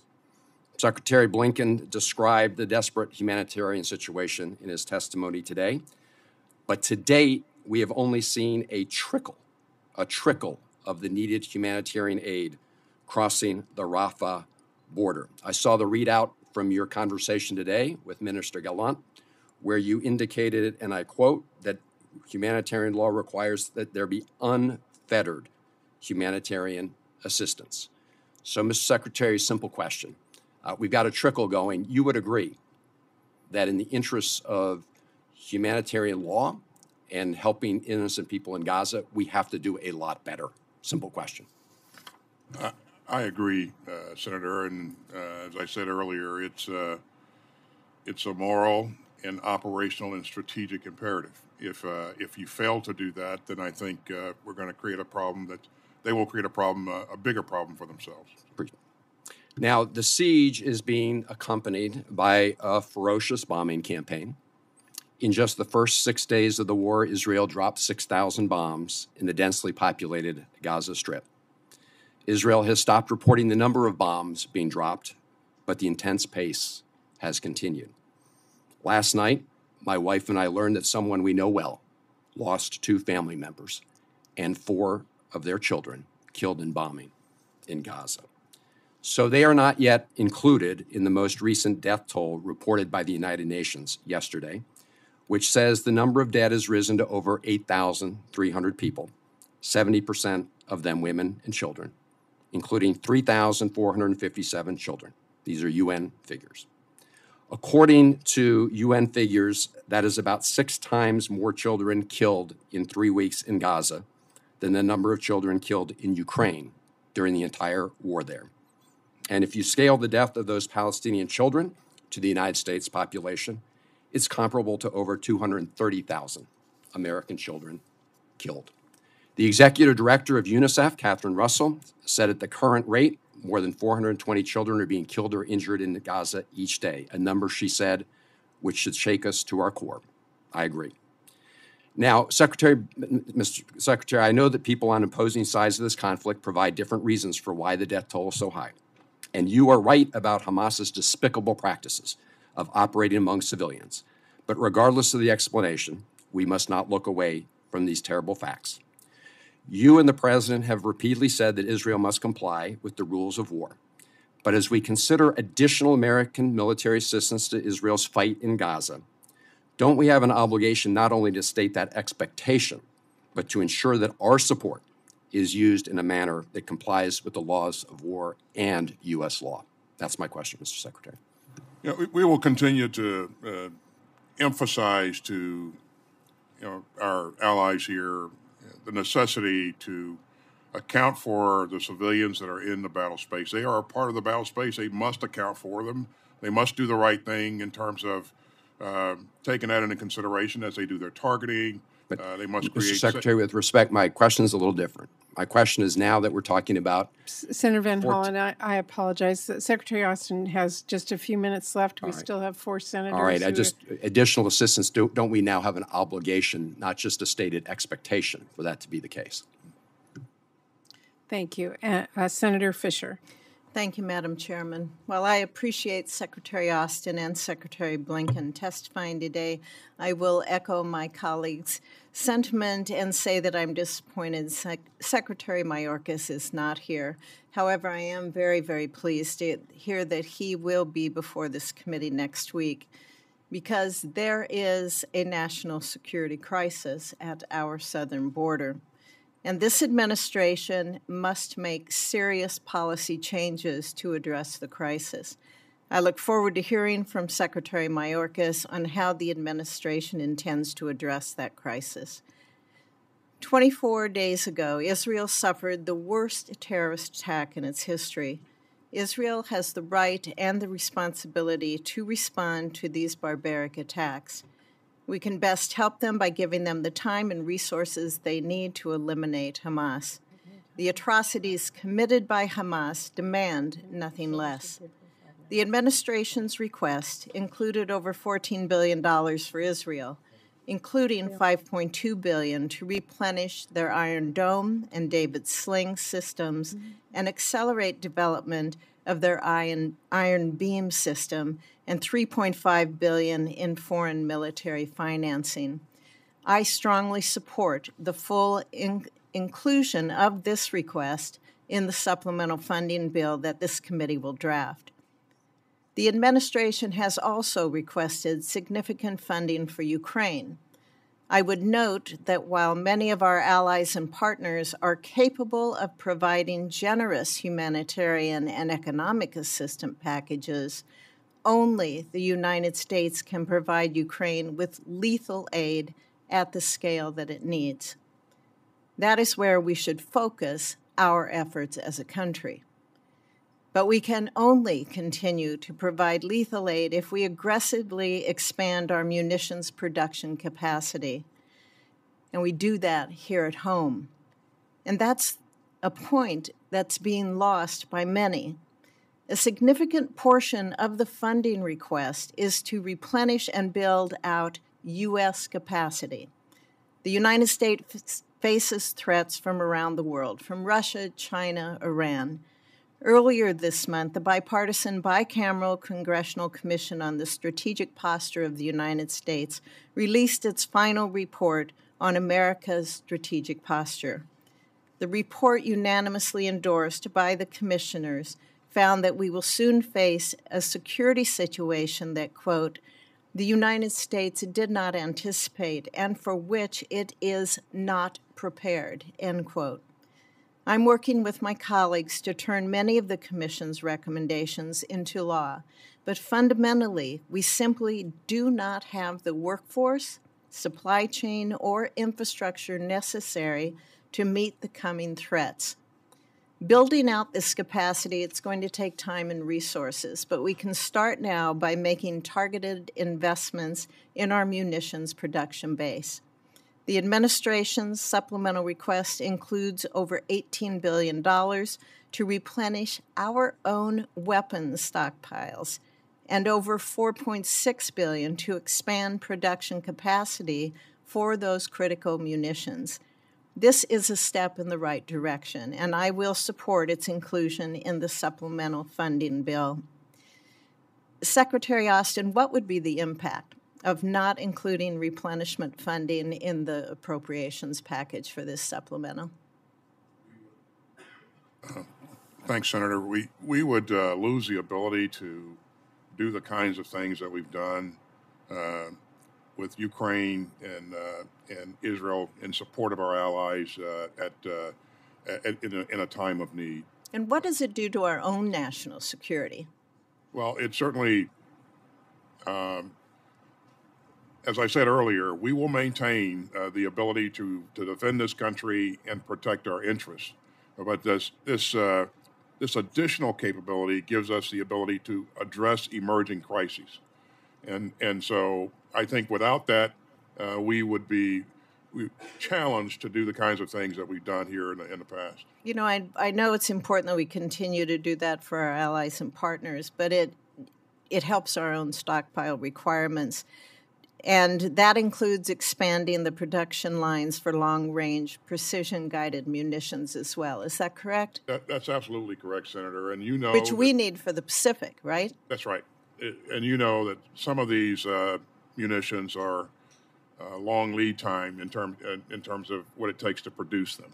And so we're looking at ways to shorten some of those timelines, to increase capacity, to automate production lines, to address some of the issues that you raised earlier. Thank you, sir. Thank you, Madam Chair. Senator Peters. Thank you, Madam Chair. As chairman of the Homeland Security and Government Affairs Committee, I know how important it is for us to secure our northern and southern border and provide law enforcement with the resources that they are going to need to complete that mission. And that's why I'm very pleased to see substantial funding in the supplemental to support border operations as well as security for our country. But I also believe we can't stop there. We also must work with international partners to understand some of the root causes of the increased migration that we're seeing show up at our border and commit adequate resources to addressing those challenges. I know Secretary Blinken had another engagement that he had to leave, but I have a number of questions for him that I will be submitting to the record as to how that we work internationally to deal with border security here in our country. But Secretary Austin, thank you for staying for additional time. You've been very generous with your time.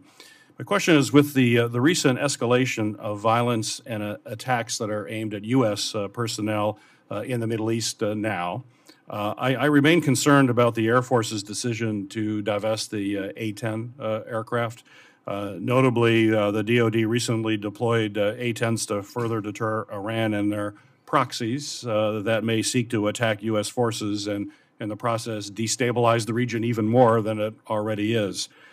As you know, my home state of Michigan is the home of the 107th Fighter Squadron, a unit certainly capable of providing air support to our troops and allies should they be called upon. And my question for you, Secretary, is clearly the Department of Defense has recognized the need for this aircraft's very unique capabilities and are deploying those fighters right now in support of operations related to this contingency. So my question for you is this current conflict causing the department to reconsider A-10 divestment, or at a minimum, perhaps delaying some of those divestitures, given the fact that there is a mission today and will very likely continue at least in the foreseeable future? Well, thanks, Senator. You know, I have personally benefited from the capability of the A-10, so I have great respect for the platform. And the A-10 will be with us for the near term. But I've asked you for $61.1 billion in my FY24 budget to invest in air power so that we can remain the dominant force. And so we're going to have to transition over time to address the new challenges that we'll face with peer competition. And we're making an effort to do that. And we'll have to make some choices down the road. But we're going to have to continue to make that transition. But they will be with us for the near term. So. Good. Well, as you talk about the future, certainly we have to be focused, and warfare is changing dramatically. But I believe that the very close working relationship and security cooperation that we have with Israel is incredibly important to that task. The U.S. and Israel have some of the world's most innovative technologies, as you're well aware of, and now more than ever, we need to continue to develop those. This Congress, I introduced, along with bipartisan support from Senator Fisher, the U.S.-Israel Future of Warfare Act, which authorized $50 million to create the U.S.-Israel Future Warfare Research and Development Fund to increase collaboration in areas of artificial intelligence, drone and cybersecurity, directed energy, and automation.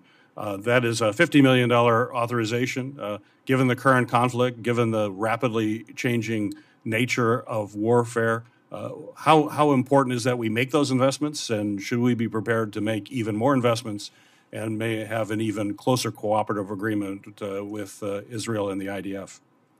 Well, thanks, Senator. Thanks for your work.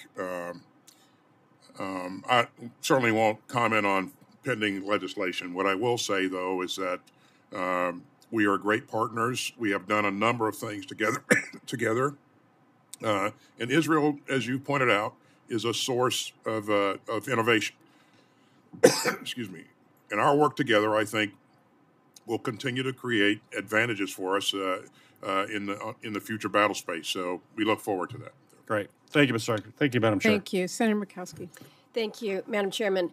I think this is probably the most important and most significant hearing that we have had here in the Congress this year. This is not only about the United States and our national security. It's about food security, as we heard earlier. We haven't really talked about energy security, but there's a dynamic there as well. This is significant that this committee is weighing in to evaluate this supplemental request. My hope is that we are able to take the contours of this, which is absolutely the imperative and the support for Ukraine, absolutely the imperative and support for Israel, also recognizing that we must do more when it comes to our own border here in this country, but also a piece that we haven't really talked much about here today, and that's the Indo-Pacific piece. There is a small increment here, or a smaller insignificant in relative terms to the other areas. But recognizing that we will be doing some adjustment within those contours, those 4 pillars, and how they intersect and how they allow this proposal to move forward, I think is so very, very important. I was reading something this morning, Madam Chairman, as I'm coming in. It was a statement that said something to the effect that in the United States we lead through the power of our example, but we also need the example of our power, and that example of our power is manifested through our defense appropriations. And so as we're talking about the need for replenishment of our own stocks, and then what that can do to help Ukraine, what we must do then to help Israel. Mr. Secretary, can you speak to the Indo-Pacific piece? There's $2 billion included for state, for foreign military financing. In your view, why is it imperative that we also include in this package an increment for the Indo-Pacific? Well, thanks, Senator. As you know from our strategy, our national defense strategy, China is our pacing challenge. And as we look at China's behavior in the Indo-Pacific, we are increasingly concerned. So we must have the ability to continue to be able to deter China and to promote a free and open Indo-Pacific. And so we're going to continue that work. In this request, we've asked you for $3.3 billion to invest in our submarine industrial base. That will help us with our efforts with AUKUS. And as you know, AUKUS is a generational capability that I think will do great things in enabling us to promote security and stability in the Indo-Pacific. We've also asked for $3 billion or so to build more capacity in our industrial base so we can produce greater quantities of munitions and weapons. And so I think that investment is going to apply to the Indo-Pacific as well. I appreciate that. Madam Chairman, a question has not yet been asked in this hearing about the impact, the implication of a long-term CR. I know we're talking about an emergency supplemental now, but our reality is in 18 short days, we will once again be beyond where our budget is now. Mr. Secretary, if we were to go to a long-term CR, given the state of the world right now and the role that we play in it, what would that mean? It would be... it would make things much more difficult for us, Senator. You can't buy back time, and this takes away the time the time we have to affect new starts, the time that we have to go after specific projects, to invest in capabilities, and you just can't buy that back. Our budget is directly linked to our strategy, and so if we don't have the full budget, we're not able to execute the strategy to the degree that we planned it. And so I think this is critical, and I think it's really, really important that we get an on-time appropriation if possible. Thank you, Madam Thank you very much. Senator Sinema.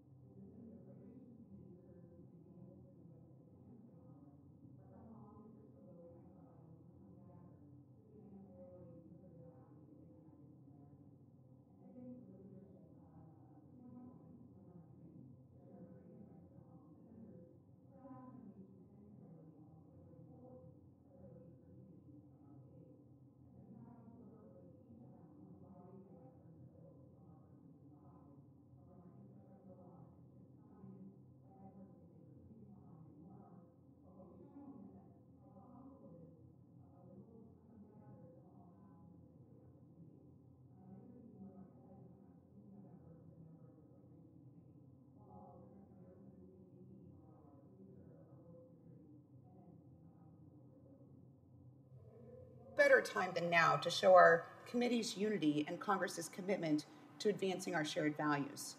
America's adversaries are watching how we act and how we react, while actors across the globe that stand against everything we as Americans believe in actively try to destabilize and destroy democracies. We must pass legislation to support Israel, Ukraine against Putin, and Arizona's border. Each of these three are urgent concerns and should advance together, as they are all critical for both my state and for our country's national security. China, Russia, Iran, and North Korea are strengthening partnerships to undermine America's interests and create chaos, while Israel, the only democracy in the Middle East, and Ukraine, a critical supporter of Americans' values, continue to be attacked. At the same time, at home in Arizona, we know there's a clear crisis at our border, and cartels are using the porous border to smuggle migrants and dangerous drugs into our state, weakening our national security. So the supplemental request includes resources for Ukraine to fight against Putin, to support Israel in her time of need, and border security all in one package. And I encourage my colleagues to join me in doing the bipartisan work that's necessary to address all of these priorities. Secretary Austin, the request includes additional appropriations for Iron Dome and David Sling replenishment. I agree we need to quickly surge production to support significant replenishment in Israel as soon as possible. Now, we've been talking about capacity shortfalls and revitalizing the defense industrial base for years. This request, however, only includes $200 million to mitigate industrial base constraints to allow for faster production of weapons and equipment. Can you speak to the impact of this funding in the context of supporting multiple conflicts? Thanks, Senator. That $200 million that you're speaking of is focused on our PDA efforts. And the larger amount that we're asking for to invest in the industrial base is $3 billion. And so that's a component of the bigger number. And again, I think all the things that we're doing to replenish our stocks, to enable Ukraine to purchase new equipment from the United States, all those things also contribute. But we specifically asked for $3 billion in this request to focus on the industrial base. And again, that $200 million is a component of that, not the total amount. So the request includes provisions for the, quote, expansion of facilities for the purpose of increasing production of critical munitions. How quickly will these investments lead to increased capacity? It'll vary. In some cases,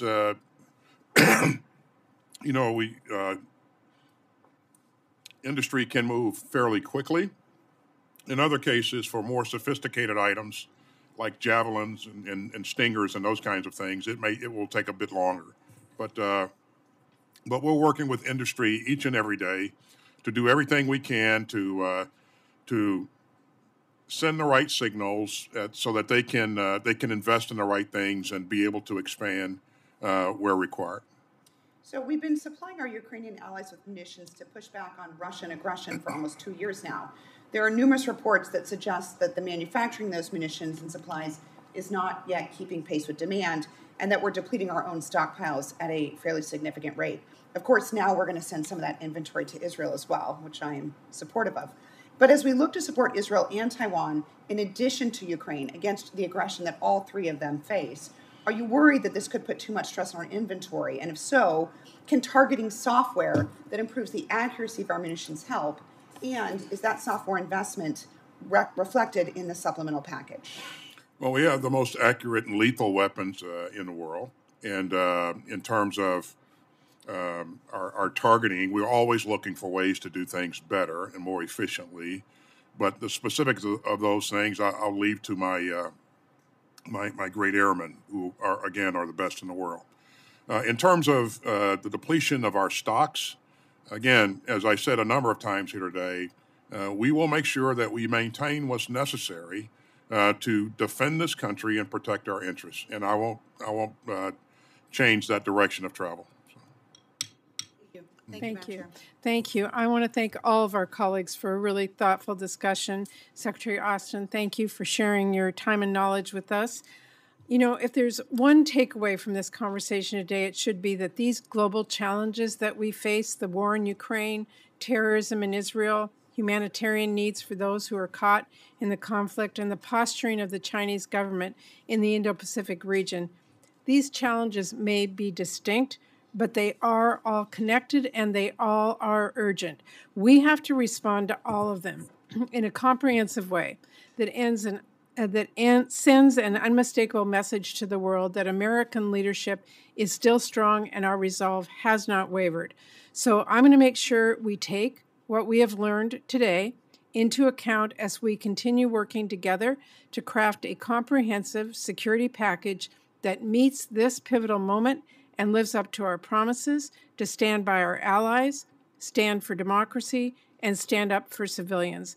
I hope all of our colleagues will continue to work with me and Vice Chair Collins to make sure we avoid insufficient half measures and get all of our allies the robust support that they need. And of course, I do believe we need to continue to work to address our domestic priorities like the child care crisis, situation at the border, and more. That will end our hearing today. For any senators who wish to ask additional questions for the record will be due in 7 days on Tuesday, November 7th at 5 p.m. The hearing record will also remain open until then for members who do wish to submit additional materials for the record. With that, committee stands adjourned.